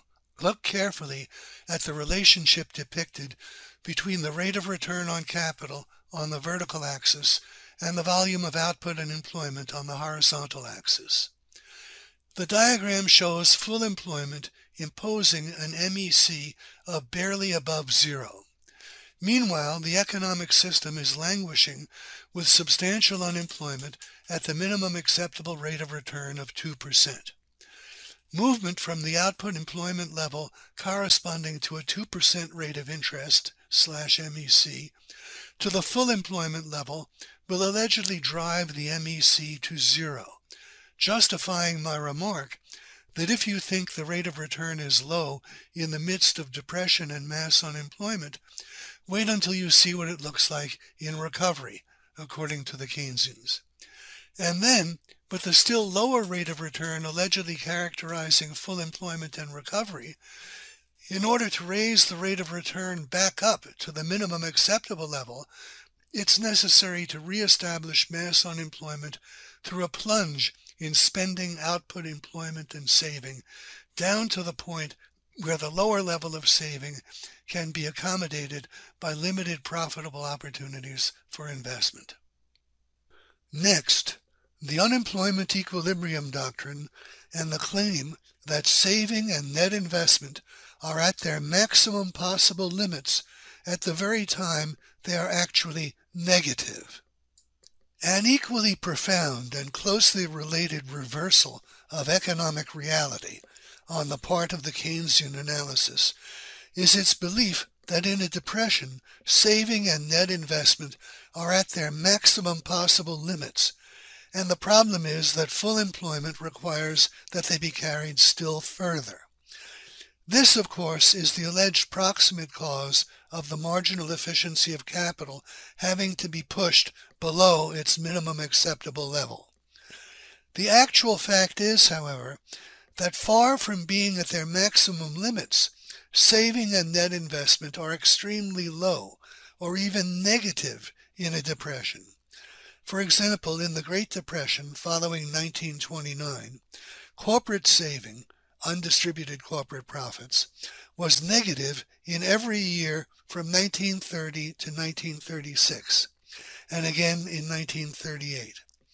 Personal saving was negative in 1932 and 1933, and barely more than zero in 1934. Net investment was negative in the years 1931 to 1935, and again in 1938. There should be nothing surprising in these facts. They are logically implied in the very nature of a depression and mass unemployment. When people are out of work, they must live off their savings. In a state of mass unemployment, the consumption of savings in this way is necessarily very considerable. At the same time, corporations are under pressure to continue to pay dividends to their stockholders, even though they are currently earning little or no profits. To pay dividends under such conditions, they must dip into their accumulated savings, their earned surplus accounts. Unincorporated businesses, of course, are under the same kind of pressure. They too must frequently continue to support their owners, even though their current profits are insufficient to do so. In these ways, the current saving of those individuals and business firms who are still in a position to save out of their incomes is more than offset, and saving in the economy as a whole becomes non-existent, or indeed becomes negative. The fact that net investment becomes negative can be understood by direct inference, either from the fact that saving out of income becomes negative, or from the fact that in a depression, productive expenditure sharply declines, in particular productive expenditure for fixed assets, such as plant and equipment. A plunge in productive expenditure for fixed assets implies a fall in net investment, because at the same time depreciation charges hardly change at all, since they are based on a percentage of the productive expenditure for fixed assets made over a long period of prior years. Net investment in fixed assets actually becomes negative to the extent that current productive expenditure for fixed assets drops below depreciation charges. To that extent, the sum of the subtractions from the fixed asset accounts in the economic system exceeds the sum of the additions currently being made to those accounts, and thus the net change, the net investment, is negative. Similarly, in a depression, productive expenditure on account of inventory and work in progress plunges, while cost of goods sold, which reflects such productive expenditure made in prior periods, continues to hold up. To the extent that productive expenditure on account of inventory and work in progress drops below cost of goods sold in the economic system, the result is negative net investment in inventory and work in progress, because what is now signified is that the sum of the additions being made to these accounts correspondingly falls short of the sum of the subtractions. The reduction in the value of the inventory and work in progress accounts in the economic system is the extent of the negative net investment of this type. Next, the marginal efficiency of capital doctrine's reversal of the actual relationship between net investment and the rate of profit. We are now in a position to make what is perhaps the most decisive objection of all to the declining marginal efficiency of capital doctrine and the Keynesian analysis, and that is that our discussion of the determinants of the rate of profit in Chapter 16 has shown that the rate of profit and net investment are positively related. We have seen that net investment and profits move together virtually dollar for dollar, because while profits are the difference between sales revenues and costs, net investment is the difference between productive expenditure, which is almost equivalent to sales revenues, and those same costs. I think I should offer a brief refresher here. Productive expenditure and sales revenues are intimately connected because one huge component of sales revenues is one huge component of productive expenditure, the expenditure for capital goods. The other component of productive expenditure, wage payments by business, is the foundation of the great bulk of sales revenues from consumers' goods. Thus, the actual reason the rate of profit is so low or negative in a depression is the same as the reason net investment is so low or negative, namely that productive expenditure has fallen, taking sales revenues with it, while costs, especially depreciation costs, fall only with a lag. By the same token, in the recovery from a depression, net investment and the rate of profit both improve together. For every dollar by which productive expenditures rise relative to costs, creating net investment, sales revenues rise relative to those same costs, creating profits. Likewise, for every dollar by which costs fall relative to productive expenditure, also creating net investment, those same costs fall relative to sales revenues, creating profits. The mathematical implication of this virtual dollar-for-dollar equivalence between additional net investment and additional profits is that the rate of profit, the so-called marginal efficiency of capital, must actually rise with the rise in net investment and not fall as the Keynesians maintain. For example, if in the depths of a depression, aggregate profit in the economic system is 10, while total accumulated capital is 1,000, then the average rate of profit is a mere 1%. But if now net investment increases by, say, 50, then aggregate profit increases from 10 to 60. At the same time, of course, the total accumulated capital of the economic system rises to 1,050. The average capital outstanding over the period becomes 1,025, V, the average of 1,000 and 1,050. However much it may come as a shock to the Keynesians, the unavoidable implication of these facts is that the average rate of profit rises from 1% to almost 6%. What happens mathematically is exactly the same sort of thing as happens to the season average of a baseball team that goes on a winning streak. In the case of the baseball team, its season average rises in the direction of 1,000. 1,000 is its average over the course of its winning streak, its marginal average, so to speak, and thus its season average rises accordingly. In the case of more net investment and equivalently more profit, the average rate of profit rises in the direction of a mathematical limit of 200%. For the additional net investment is accompanied by an equivalent addition to the amount of profit, and by an addition only half as great to the average capital outstanding in the economic system. As indicated, the rise in the rate of profit that must accompany more net investment in the recovery from a depression has its counterpart in the fall in the rate of profit that accompanies the wiping out of net investment in the descent into a depression.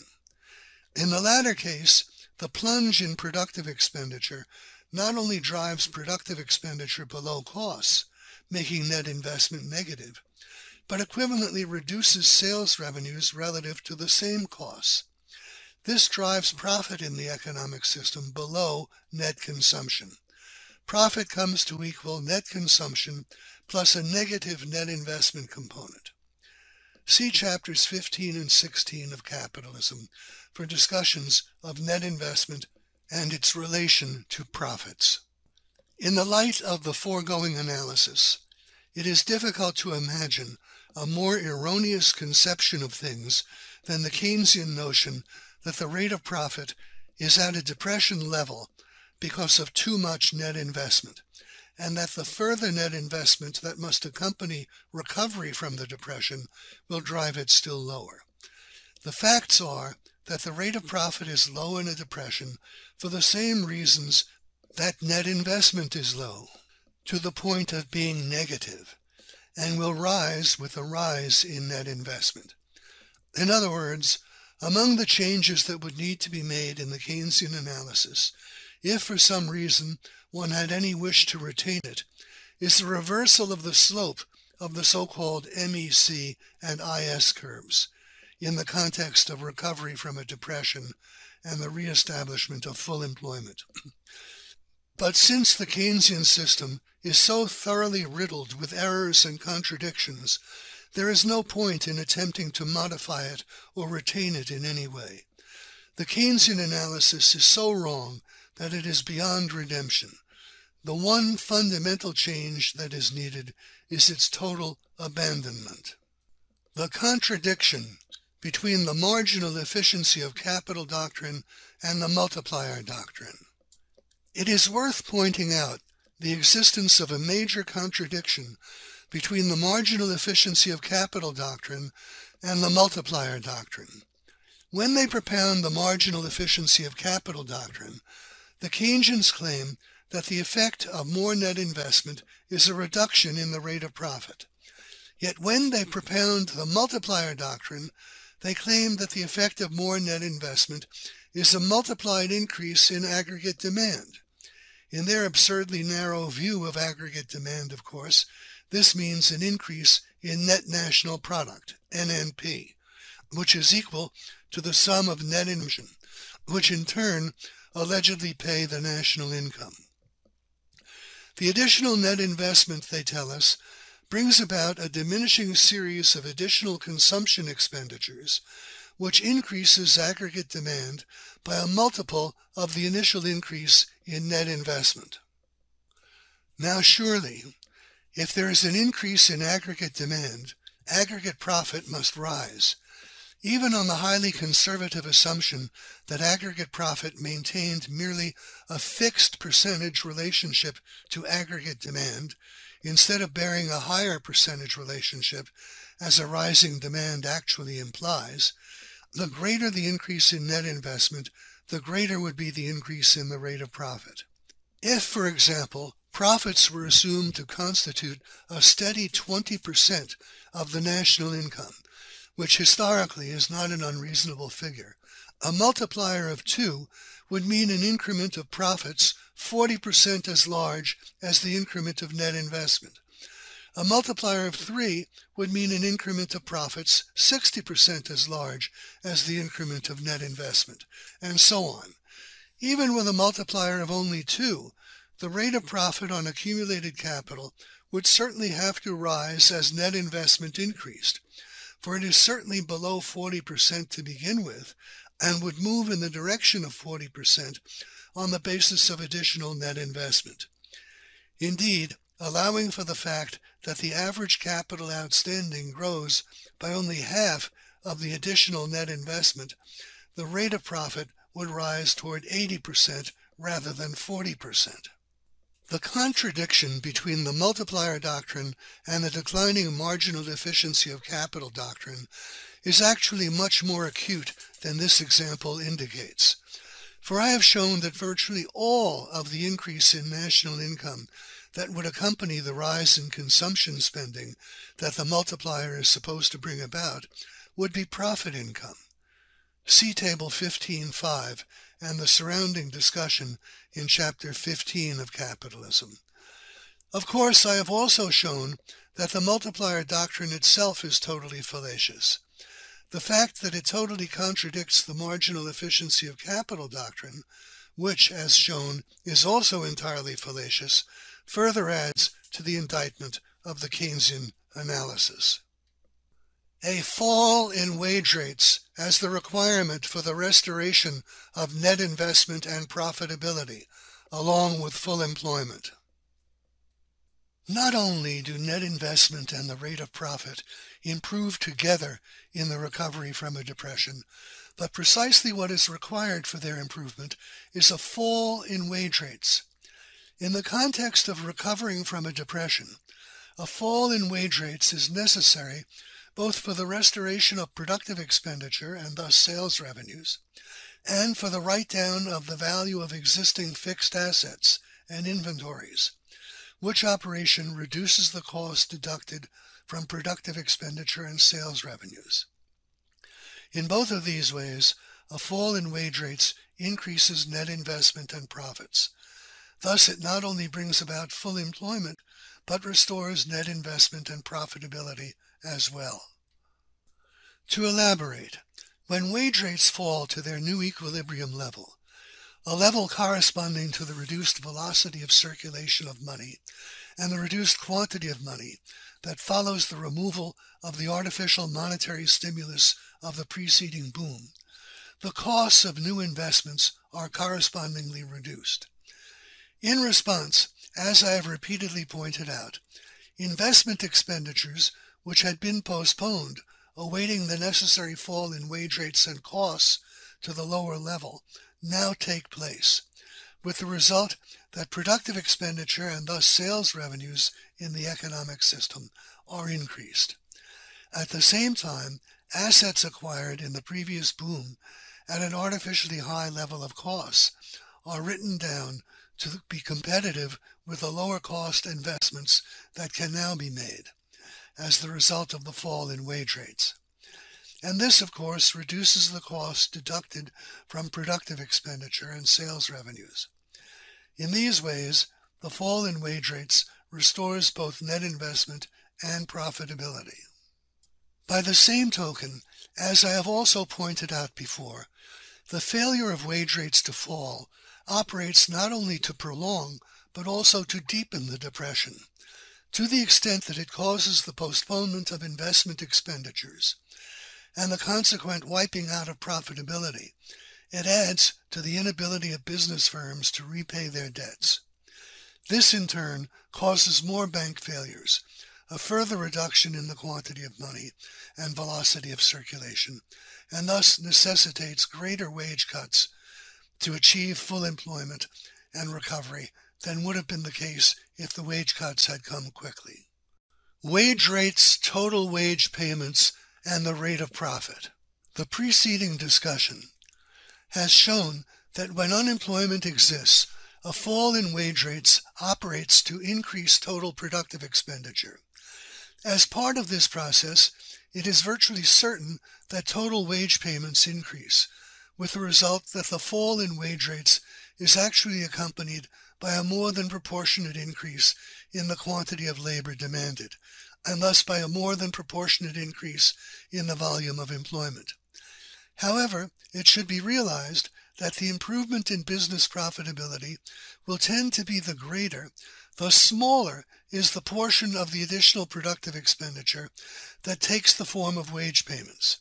Indeed, business profitability would increase the most if the fall in wage rates were accompanied by an actual fall in total wage payments and a correspondingly greater increase in the demand for capital goods. The reason for these conclusions is that wage payments tend to show up relatively quickly as costs deducted from sales revenues. In contrast, outlays for machinery and plant show up much more slowly as costs deducted from sales revenues. Thus, if $1 billion, say, of wage payments were replaced with $1 billion of spending for plant and equipment, total business profits might very well increase by almost the full $1 billion. This is because total business sales revenues would be unchanged. The demand for capital goods would rise by $1 billion, while the wage earners' demand for consumers' goods would fall by $1 billion. At the same time, depreciation cost, equal to a relatively small percentage of the $1 billion spent for the plant and equipment, would take the place of the much larger cost figure reflecting the payment of $1 billion in wages. Thus, total profits in the economic system would rise, by virtue of aggregate sales revenues remaining whatever they were, while aggregate costs deducted from sales revenues fell. Obviously, the increase in net investment would also be correspondingly greater under these conditions. This discussion should serve further to refute the popular Keynesian and labor union doctrine that a fall in wage rates operates to intensify a depression by virtue of reducing total wage payments and thus consumer spending. The truth is that even if the effect of a fall in wage rates really were a reduction in total wage payments and consumer spending, the rate of profit would rise all the more, for all that this effect would really mean would be a shift of sales revenues from the sellers of consumers' goods to the sellers of capital goods, and at the same time a reduction in aggregate costs. Critique of the paradox of thrift doctrine. Another popular Keynesian doctrine that calls for special attention is the alleged paradox of thrift. According to this doctrine, the more people attempt to save, the poorer they become. Instead of being a principal foundation of economic progress and prosperity, saving is made to appear as the cause of unemployment and poverty. Samuelson, a leading supporter of this doctrine, states it as follows, quote, "In a multiplier model with unchanged investment, an upward shift in the savings function, reflecting an increase in thriftiness, will actually reduce income and output. How much? Output is reduced in a multiplied way until income falls low enough to bring people's new desired saving again into equality with investment. Thus, an attempt to save more may lead instead to a lower income and no more saving or investment." Just when we have learned Poor Richard's wisdom, along comes a new generation of financial wizards who claim that in depressed times the old virtues may be modern sins. End quote. Now, the paradox of thrift doctrine rests entirely on the central notion of the Keynesian analysis that there is room in the economic system for only a strictly limited amount of profitable investment. It is only on this basis that the attempt to save a larger proportion of income implies the necessity of a smaller amount of income. Thus, for example, if there were room in the economic system for only 1 unit of saving that could be profitably invested, and people sought to save only 1% of their income could be 100 and still be consistent with the allegedly limited profitable opportunities for investment. If, however, they seek to save 20% of their incomes, then their income can be no more than a mere 5 and still be consistent with the allegedly limited profitable opportunities for investment.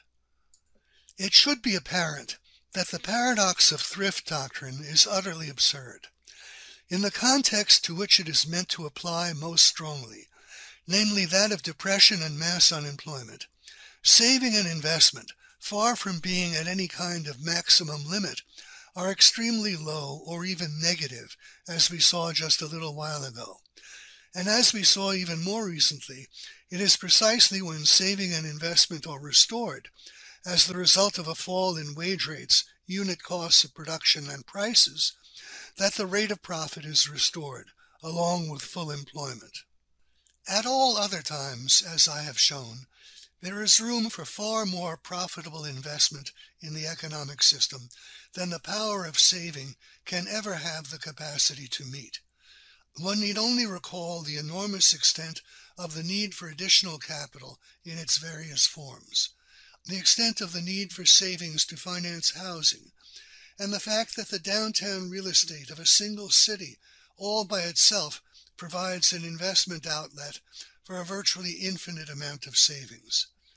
At the same time, one should recall that the effect of a higher degree of capital intensiveness in the economic system is a more rapid rate of economic progress, including, as a byproduct, a more rapid rate of increase in the quantity of commodity money, and thus the corresponding addition of a positive monetary net investment component to the rate of return.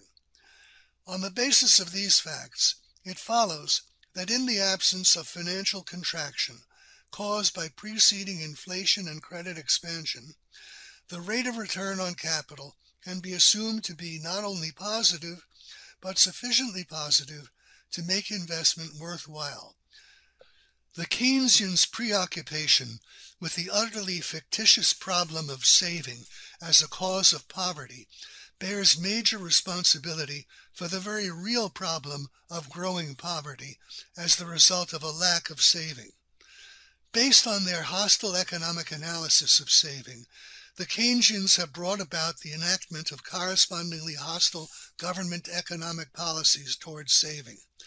The result has been economic stagnation and decline, whose nature and significance are captured in the words, the Rust Belt. Over a span of approximately 2 generations, the intellectual rot of Keynesianism has helped to bring about the physical rot of the industrial heartland of the United States.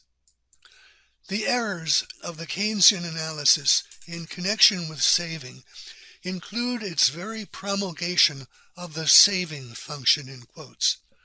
There is no such thing as saving being a mathematical function of income. Saving out of income continues to exist only because incomes continue to grow as the result of an increase in the quantity of money. As I have shown, if the quantity of money stopped growing, saving out of money income would come to an end once accumulated savings and capital reached a sufficient height relative to income. Nor, as I have shown, is there any actual tendency for saving to constitute a rising share of income as income rises. The appearance of such a tendency is entirely the result of the fact that high incomes largely overlap with incomes that are saved heavily for different reasons, notably high incomes constituted by high rates of profit and high incomes that are considered transitory by their recipients. In connection with saving as a continuing phenomenon, it should be recalled once more that the same cause that brings this about, namely the continuing increase in the quantity of money and volume of spending in the economic system, adds correspondingly to the average rate of profit and interest. Indeed, most of the saving that goes on in the economic system takes place precisely out of this elevated rate of return on capital. This fact, of course, adds still a further perspective on the errors of Keynesianism with respect to saving and its relationship to the rate of return. Critique of the liquidity preference doctrine. The final aspect of the Keynesian analysis that must be considered is the liquidity preference doctrine. Liquidity preference, or as Hazlitt aptly describes it, cash preference, is what is supposedly responsible for the existence of a minimum irreducible rate of return below which lenders and investors will not lend or invest. They will allegedly not lend or invest below a 2% rate of return because they would prefer to hold cash instead. Now, on the basis of all that I have established concerning the rate of return, it is virtually certain that in the absence of inflation and credit expansion and the subsequent financial contraction that results, the rate of return would actually be substantially in excess of 2%. But even if it were not, and even if that fact resulted in a tendency toward holding savings in the form of cash, the very existence of that tendency would itself operate to raise the rate of return, as I showed in Chapter 17 on pages 837 and 838. To grasp this proposition, consider the most extreme case. Namely, imagine that all saving took place in the form of cash hoarding. In this case, there would be no expenditure for means of production, and thus no costs of production to deduct from sales revenues. However, since consumption expenditure would still exist, there would still be sales revenues. Sales revenues without costs means that profit equals 100% of the sales revenues. Furthermore, with no funds expended for means of production, no capital investment appears anywhere on the balance sheets of business firms. There is nothing present under the head of property, plant, and equipment, and nothing under the head of inventory, work in progress, for nothing has been expended for either of these purposes. A positive money profit divided by a zero money capital invested equals a rate of profit that is infinite. Finally, to whatever extent savings are in the form of cash holdings rather than physical investments, the rate of profit is correspondingly higher. This is because the cash holdings support a certain amount of what in chapters 16 and 17 I called net consumption, which I showed gives rise to profit, and which is the greater relative to the funds invested in physical business assets, the less are those funds, and the greater the funds held in the form of cash. In addition to this, it is also necessary to question the assumption that a 2% rate of return is the minimum at which people are willing to lend or invest. For if for some reason it did become necessary for the economic system to operate with a rate of return below 2%, there would be nothing to prevent it from doing so. The Keynesians advance two arguments that attempt to show why 2%, or a rate not far from 2%, constitutes the practical lower limit to the rate of return lenders and investors will accept. In the words of Keynes himself, quote, "We have assumed so far an institutional factor which prevents the rate of interest from being negative in the shape of money, which has negligible carrying costs. In fact, however, institutional and psychological factors are present, which set a limit much above zero to the practicable decline in the rate of interest.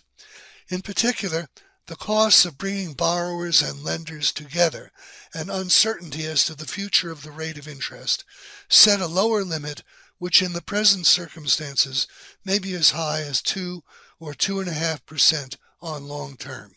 End quote. The uncertainty as to the future of the rate of interest that Keynes refers to is the fear that it may rise from its present level and thus create a capital loss for any investor who finds it necessary to sell his investment. For example, a long-term bondholder who buys a bond when interest rates are 2% and must sell it when interest rates rise to 4%, and who thus suffers a capital loss. This, of course, is an argument we have already considered. Now, neither of these arguments in fact supports the conclusion that people are unwilling to lend or invest below some arbitrary rate of return. At most, they support the conclusion that at lower rates of return, the demand for money for holding will be somewhat higher than at higher rates of return, and thus that the velocity of circulation of money will be somewhat lower, and wage rates and prices will have to be somewhat lower in order to have full employment. The fact that there are costs of bringing lenders and borrowers together and of otherwise investing is always true.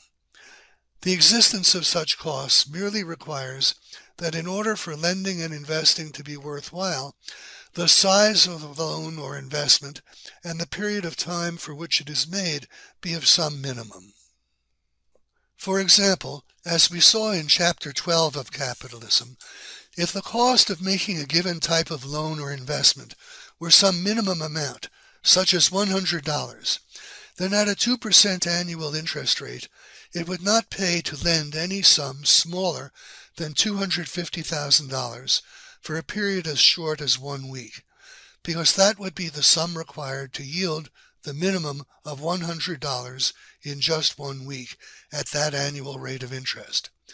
But it would certainly pay to lend smaller sums for longer periods of time, such as $100,000 or even $50,000 for a year.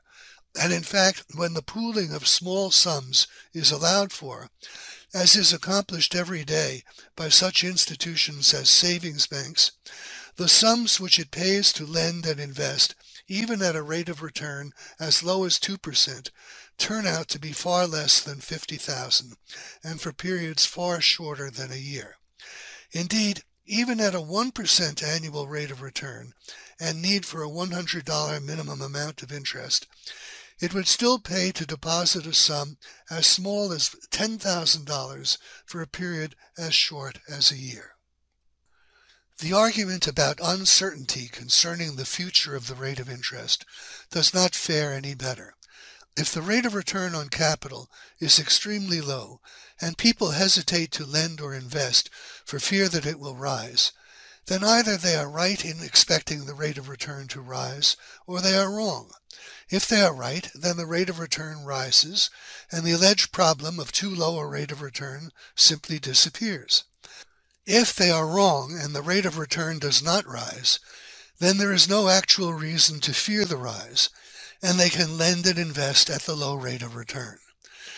Indeed, if we consider the phenomenon of a rise in the rate of return on capital as such, rather than merely a rise in the rate of interest on loans, and keep in mind that what brings it about in the circumstances of recovery from a depression, namely a recovery of productive expenditure and sales revenues, then it becomes clear that people have good reason to go ahead and invest immediately if they expect the rate of return to rise.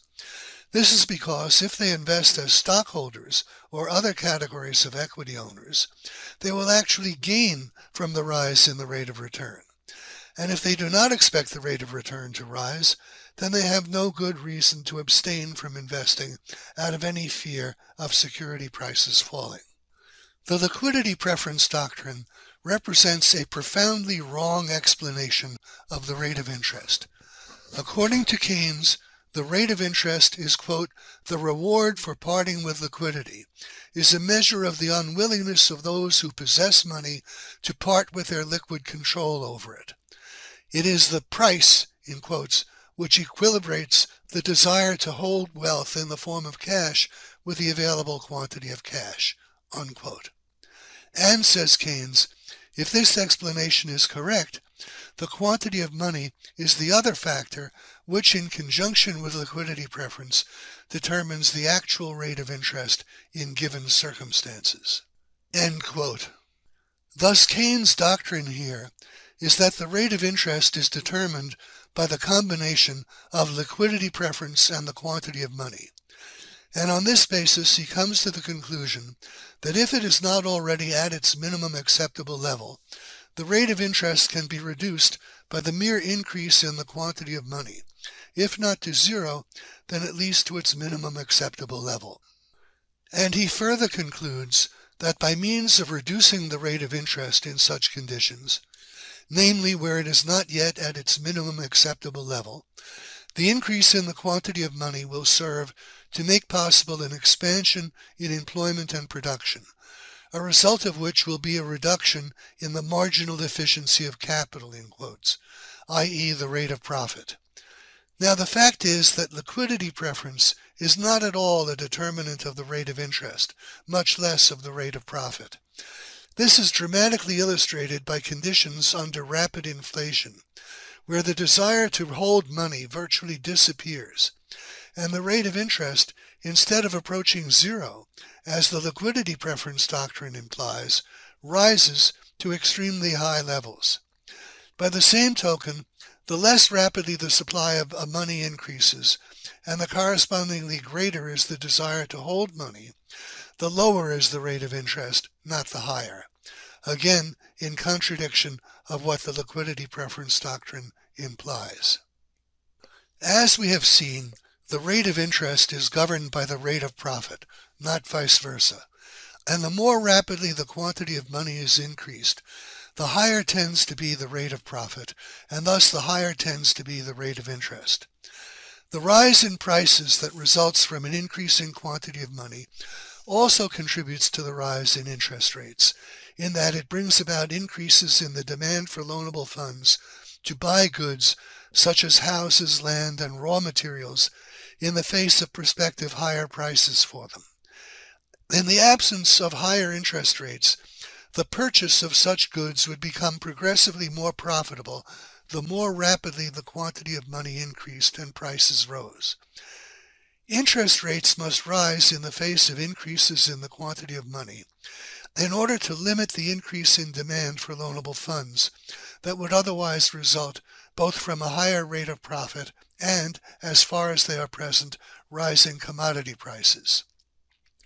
As I have shown, because the increase in the quantity of money and consequent rise in spending increases the rate of profit and makes prices rise, it is impossible lastingly to reduce, let alone eliminate, the rate of interest by means of increasing the quantity of money.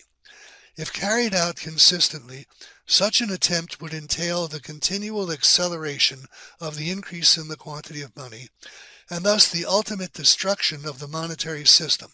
It would not eliminate or even lastingly hold down the rate of interest. It should not be necessary to repeat here the critique I have made of the closely associated error of thinking of the rate of interest as the price of money, which Keynes does when he describes the rate of interest as, quote, the price which equilibrates the desire to hold wealth in the form of cash with the available quantity of cash, unquote. Interest is not the price of money, but the difference between the money borrowed and the money repaid, which difference tends to be the greater the more rapidly the quantity of money increases between the time of borrowing and the time of repayment. The critique of the liquidity preference doctrine can be combined with a further critique of Keynes' doctrines concerning consumption, saving, employment, and the rate of profit.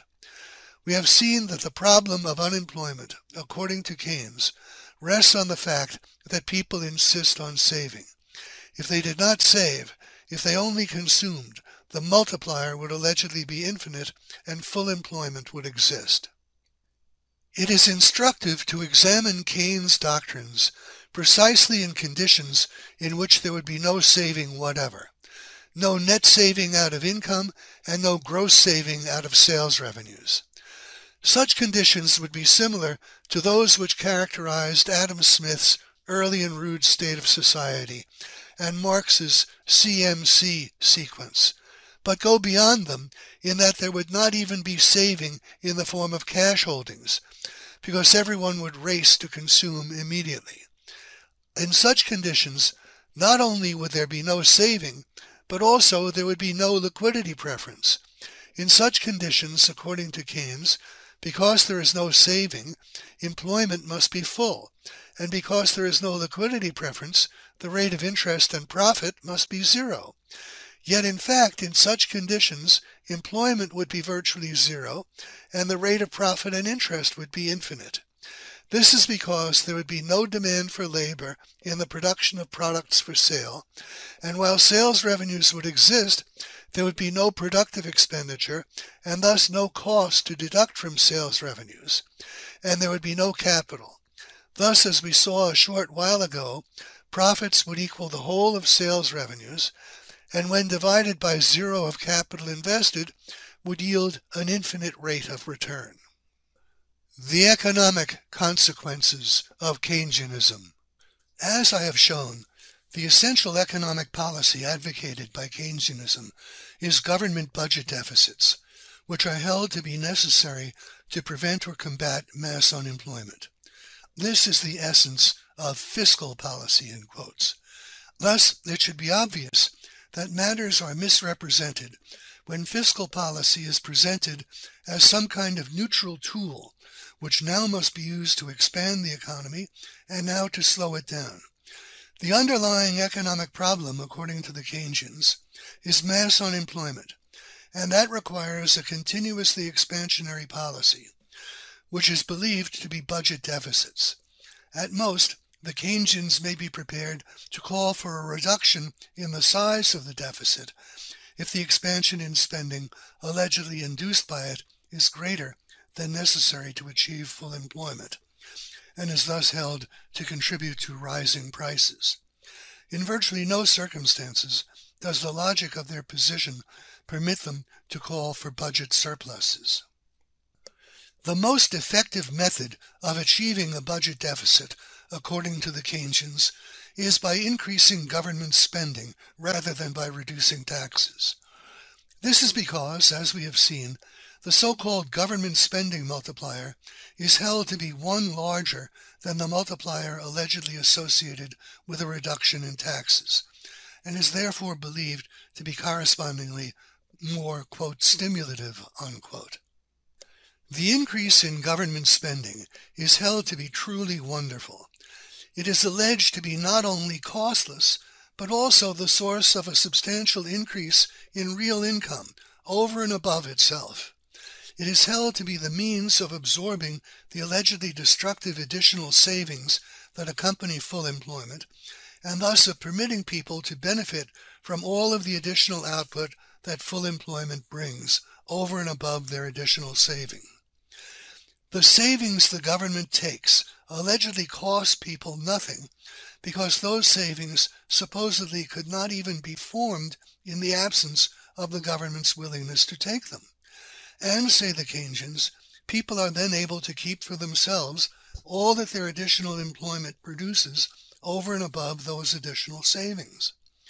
Thus, not only is there a free lunch for the government and its clients, but also, the Keynesians believe, the government's willingness to enjoy its free lunch is the necessary basis for the producers being able to produce and enjoy most of their additional product. Thus, Keynesianism is consumptionism par excellence, for no doctrine is more adept in claiming that parasitism is a source of actual enrichment to its victims. As I have pointed out repeatedly, Keynesianism is the philosophy which holds that pyramid building, earthquakes, and even wars may serve to increase wealth. With this philosophy as a starting point, there is almost no program a government could adopt that would not represent a significant improvement in comparison, since it could almost certainly be designed so that at least some people would directly benefit from it. Public housing, public transportation, public education, socialized medicine, and so forth, all compare favorably with pyramid building, earthquakes, and wars in terms of their ability to provide benefits to at least some people for some period of time. The growth in government. An inevitable effect of the influence of such ideas is the increase in the size and scope of government activity. As James Mill observed in criticizing very similar ideas in the early 19th century, quote, "Were the exhortations to consumption addressed only to individuals, we might listen to them with a great deal of indifference, as we might trust with abundant confidence that the disposition in mankind to save and to better their condition would easily prevail over any speculative opinion, and be even little affected by its practical influence. When the same advice, however, is offered to government, the case is widely and awfully changed. Here, the disposition is not to save, but to expend. The tendency in national affairs to improve by the disposition in individuals to save and to better their condition here finds its chief counteraction. Here all the most obvious motives, the motives calculated to operate upon the greater part of mankind, urge to expense, and human wisdom has not yet devised adequate checks to confine within the just bounds this universal propensity.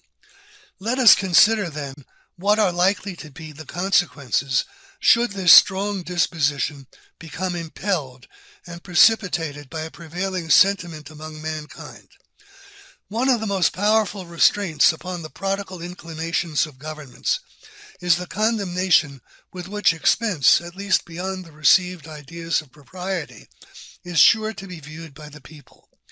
But should this restraint be taken off, Should the disposition of government to spend become heated by an opinion that it is right to spend, and should this be still further inflamed by the assurance that it will by the people also be deemed right in their government to expend, no bounds would then be set to the consumption of the annual produce. Such a delusion could certainly not last for long, but even its partial operation, and that but for a short time, might be productive of the most baneful consequences. End quote. Just as James Mill anticipated, the success of the kind of ideas advocated by Keynes in gaining popular influence has indeed been followed by the most baneful consequences.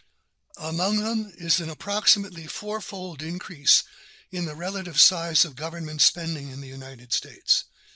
Between 1929 and the present day, government spending has increased from approximately 11% of national income to approximately 40%.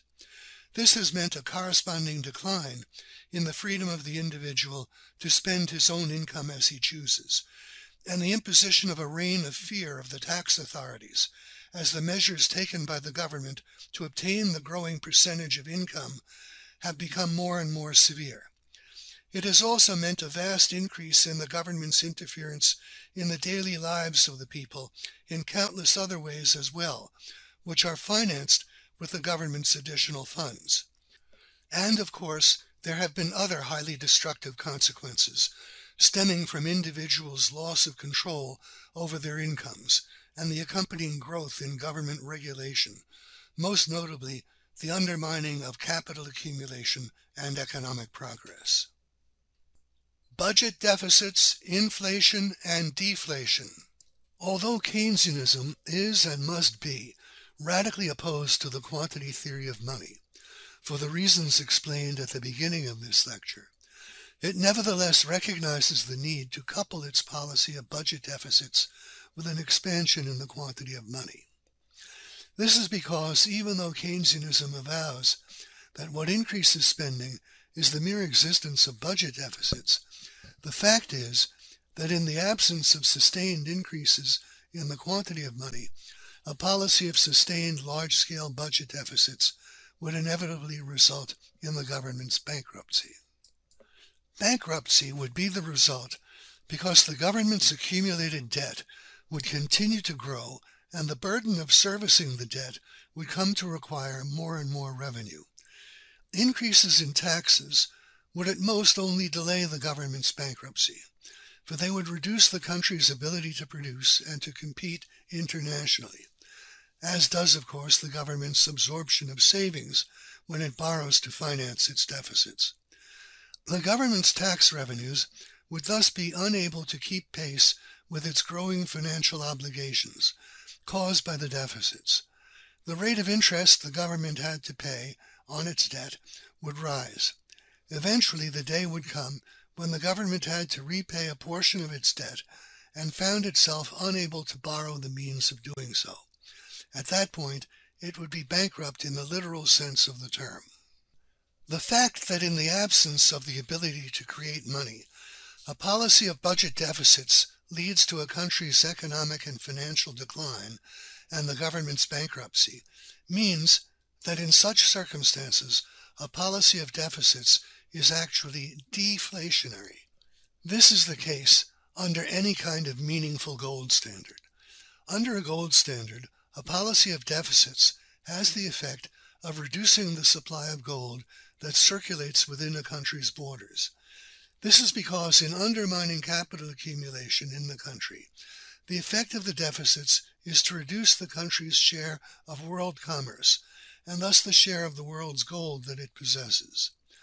Within the country, moreover, the threat of the government's bankruptcy and its attendant uncertainties must lead to a greater demand for the holding of gold as opposed to productive expenditure and investment.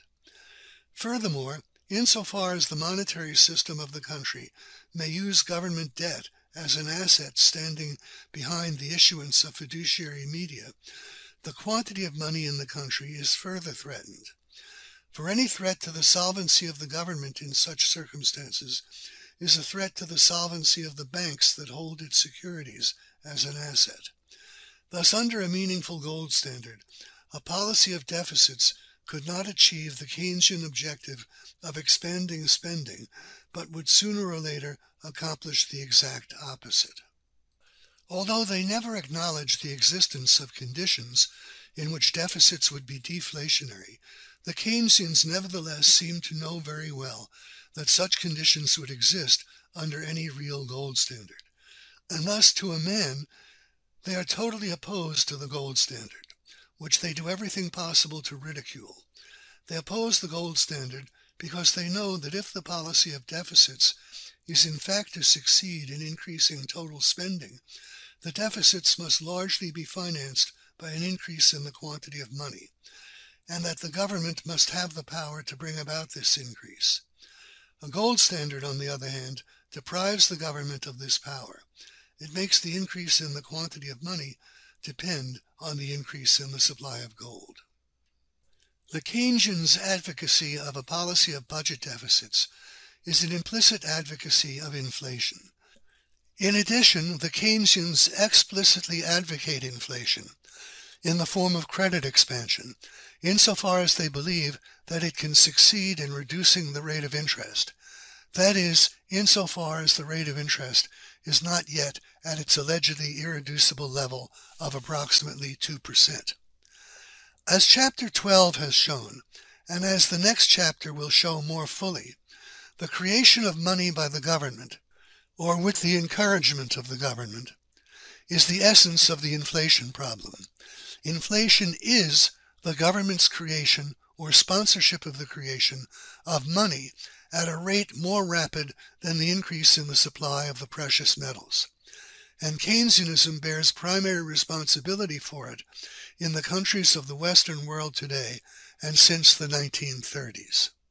Keynesianism and economic destruction. Thus, in appraising the consequences of the Keynesian policies, it is necessary to charge them with all the destructive consequences of inflation. This includes rising prices and the impoverishment of everyone whose income or assets are contractually fixed in terms of a definite sum of money. It includes the arbitrary redistribution of wealth and income from creditors to debtors, and from those who receive the new money relatively late to those who receive it relatively early. It includes, as does a policy of deficits without resort to inflation, the impairment of capital formation and thus of the rise in the productivity of labor and real wages. Indeed, if carried out on a large enough scale, capital decumulation and an actual fall in the productivity of labor and real wages are the result.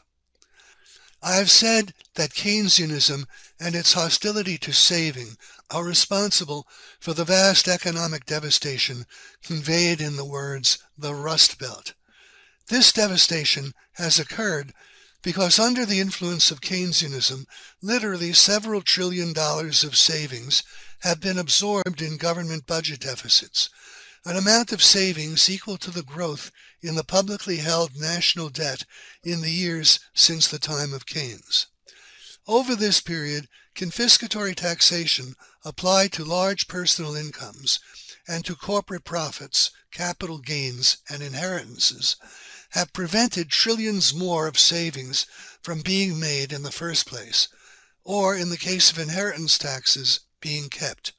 Such taxation has been strongly supported by Keynesianism precisely because the taxes fall on saving.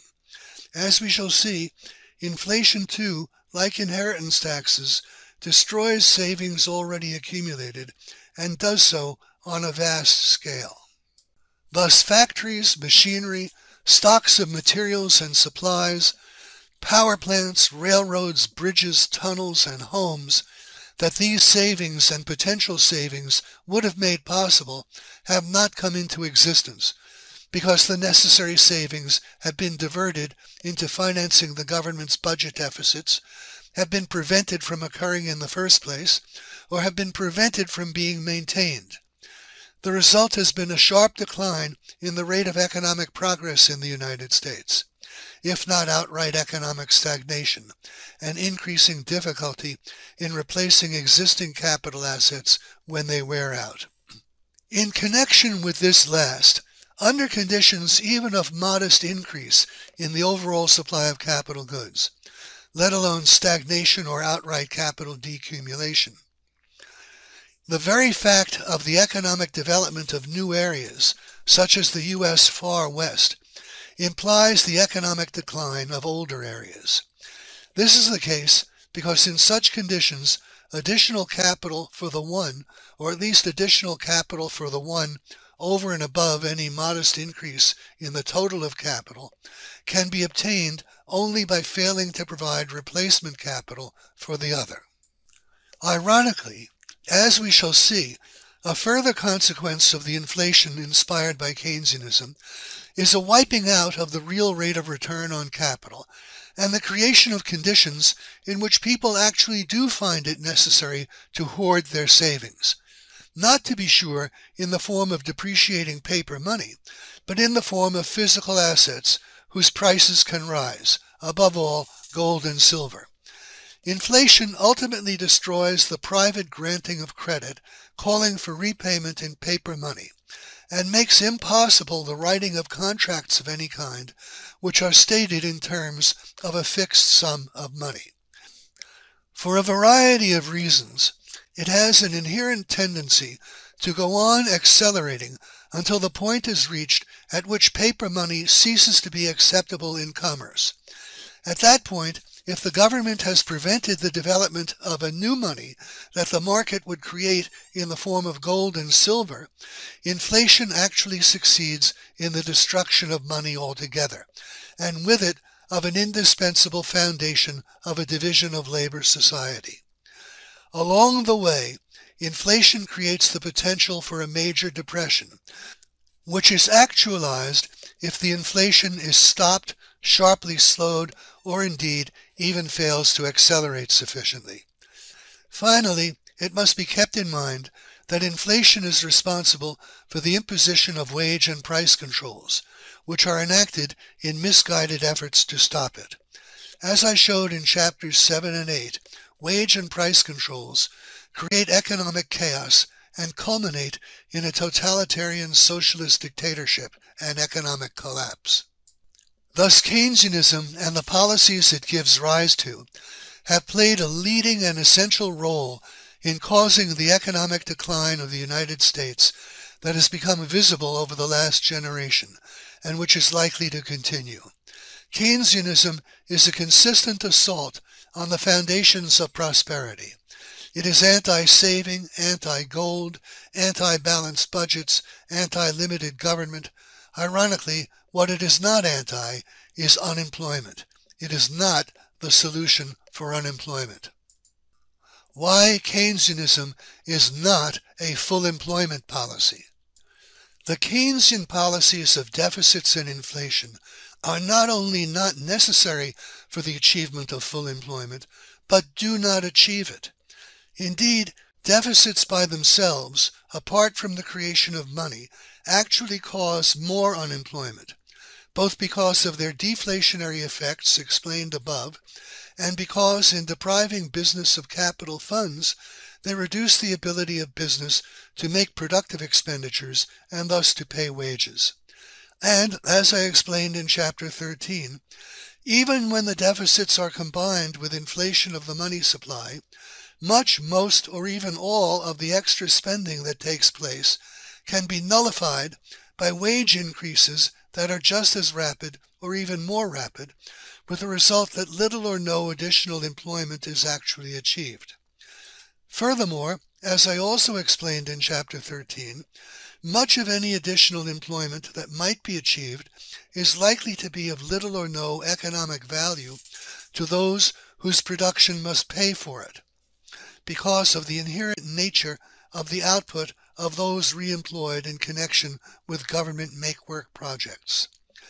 Finally, the inflation and credit expansion Keynesianism leads to, and the artificial elevation of the velocity of circulation and stimulus to indebtedness that result, helped to create a constant potential for renewed depression and mass unemployment. As I have shown, what brought about full employment in World War II was not the Keynesian policies of deficits and inflation by themselves, but their coupling with wage and price controls.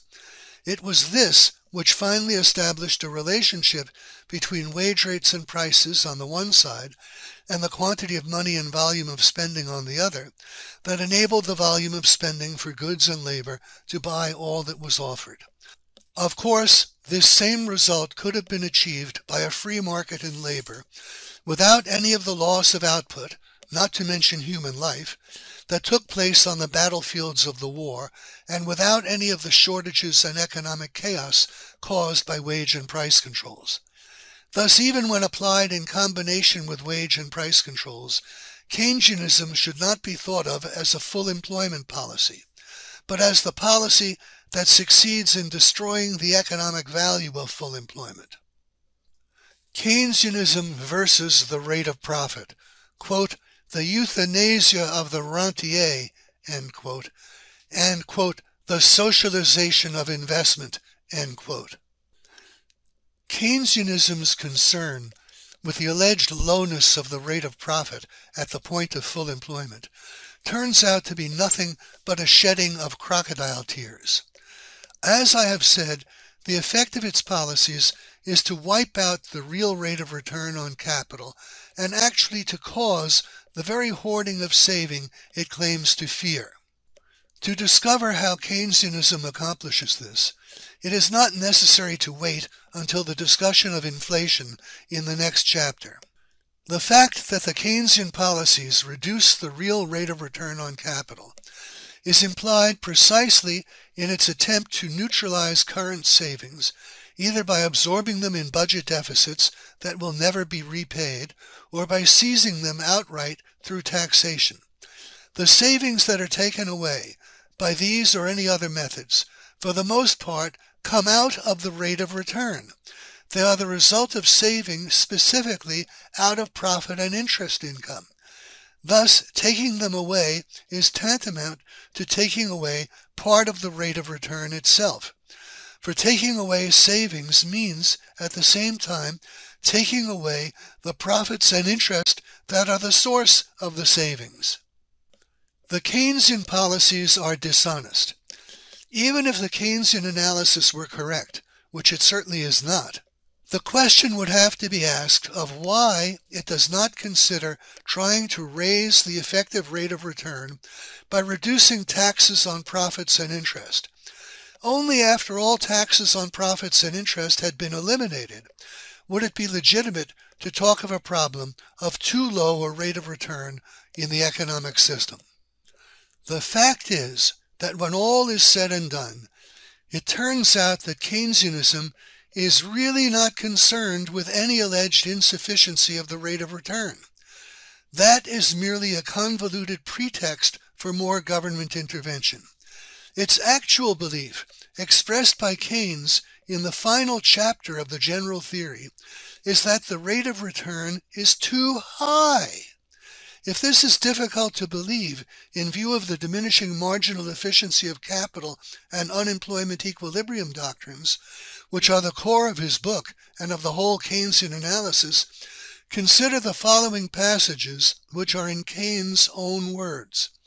They begin with an implicit reference to the alleged paradox of thrift doctrine and with an expression of satisfaction that on the basis of that doctrine, his analysis allegedly deprives great inequality of wealth of one of its, quote, chief social justifications, end quote. Quote, thus our argument leads toward the conclusion that in contemporary conditions, the growth of wealth, so far from being dependent on the abstinence of the rich, as is commonly supposed, is more likely to be impeded by it. One of the chief social justifications of great inequality of wealth is therefore removed. I am not saying that there are no other reasons, unaffected by our theory, capable of justifying some measure of inequality in some circumstances, but it does dispose of the most important of the reasons why hitherto we have thought it prudent to move carefully. For my own part, I believe that there is social and psychological justification for significant inequalities of incomes and wealth, but not for such large disparities as exist today. Much lower stakes will serve the purpose equally well as soon as the players are accustomed to them." End quote. On the next 3 pages, Keynes goes on with his newly revealed theme that profits are actually too high under capitalism. He even adopts a style of language which sounds hardly distinguishable from Marxism. Quote, "I feel sure that the demand for capital is strictly limited in the sense that it would not be difficult to increase the stock of capital up to a point where its marginal efficiency had fallen to a very low figure. Now, though this state of affairs would be quite compatible with some measure of individualism, yet it would mean the euthanasia of the rentier, and consequently the euthanasia of the cumulative oppressive power of the capitalist to exploit the scarcity value of capital. I see, therefore, the rentier aspect of capitalism as a transitional phase which will disappear when it has done its work. And with the disappearance of its rentier aspect, much else in it besides will suffer a sea change.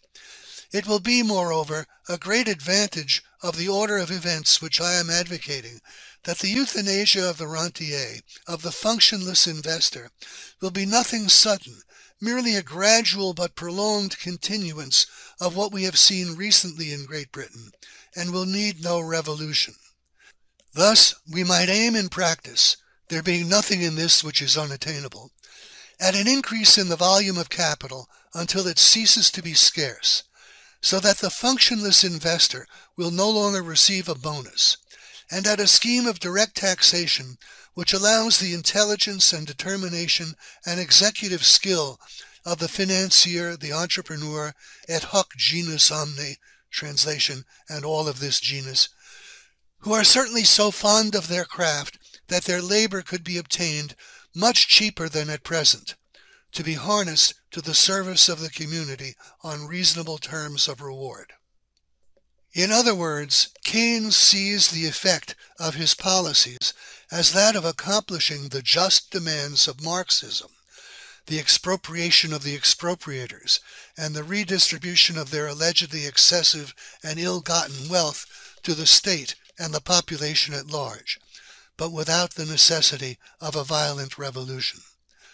Not surprisingly, he advocates the socialization of investment. Quote, "Furthermore, it seems unlikely that the influence of banking policy on the rate of interest will be sufficient by itself to determine an optimum rate of investment.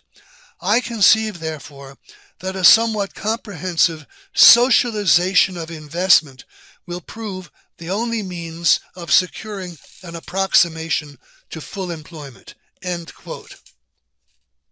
The meaning of this last passage is that Keynes thinks it unlikely that an increase in the quantity of money, which is what he means by, quote, banking policy, unquote, will be sufficient by itself to drive the rate of return below 2%, and that investment by the government, which will be willing to invest at a rate of return below 2%, will be necessary.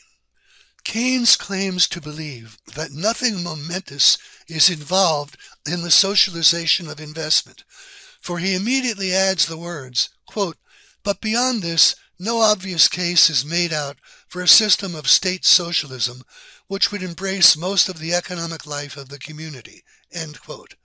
These words, in turn, are quickly followed by the admission, quote, "Moreover, the necessary measures of socialization can be introduced gradually and without a break in the general traditions of society." End quote.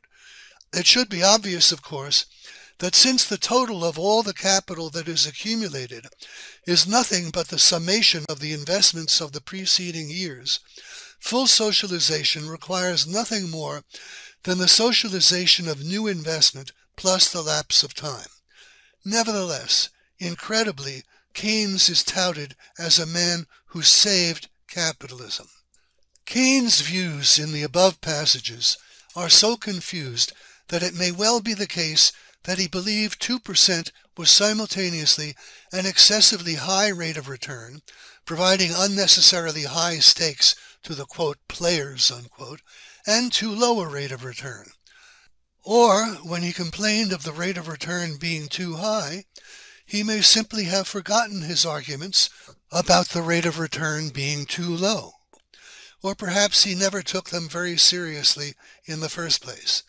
The following statement, taken from the middle of his book, appears to support this latter view.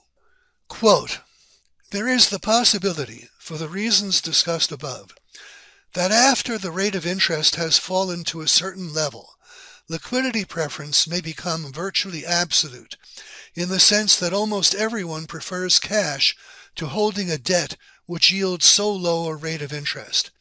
In this event, the monetary authority would have lost effective control over the rate of interest. But whilst this limiting case might become practically important in the future, I know of no example of it. The inescapable implication of these words is that Keynes knows no actual example of the existence of an unemployment equilibrium, and that his entire doctrine is purely in the realm of the hypothetical. For if the rate of interest is not actually at its alleged minimum acceptable level, Keynes has no grounds, even on his own terms, of asserting the existence of an unemployment equilibrium. Thus it appears that Keynes' actual objections to capitalism may well have been based merely on the standard resentments against inequality and the alleged injustice of the existence of profit and interest, and that his doctrine was merely an added pretext for government intervention. The government must intervene because the rate of profit is too high, and if that objection does not gain sufficient support, then because the rate of profit is too low, which is the argument of the body of Keynes' analysis. In any case, the government must intervene and seize more power. Any argument that serves will do. And thus Keynesianism ends exactly where it began, a piece of flotsam and jetsam from the wreckage of critical thought that is carried along by the tide of irrationalism and anti-capitalism.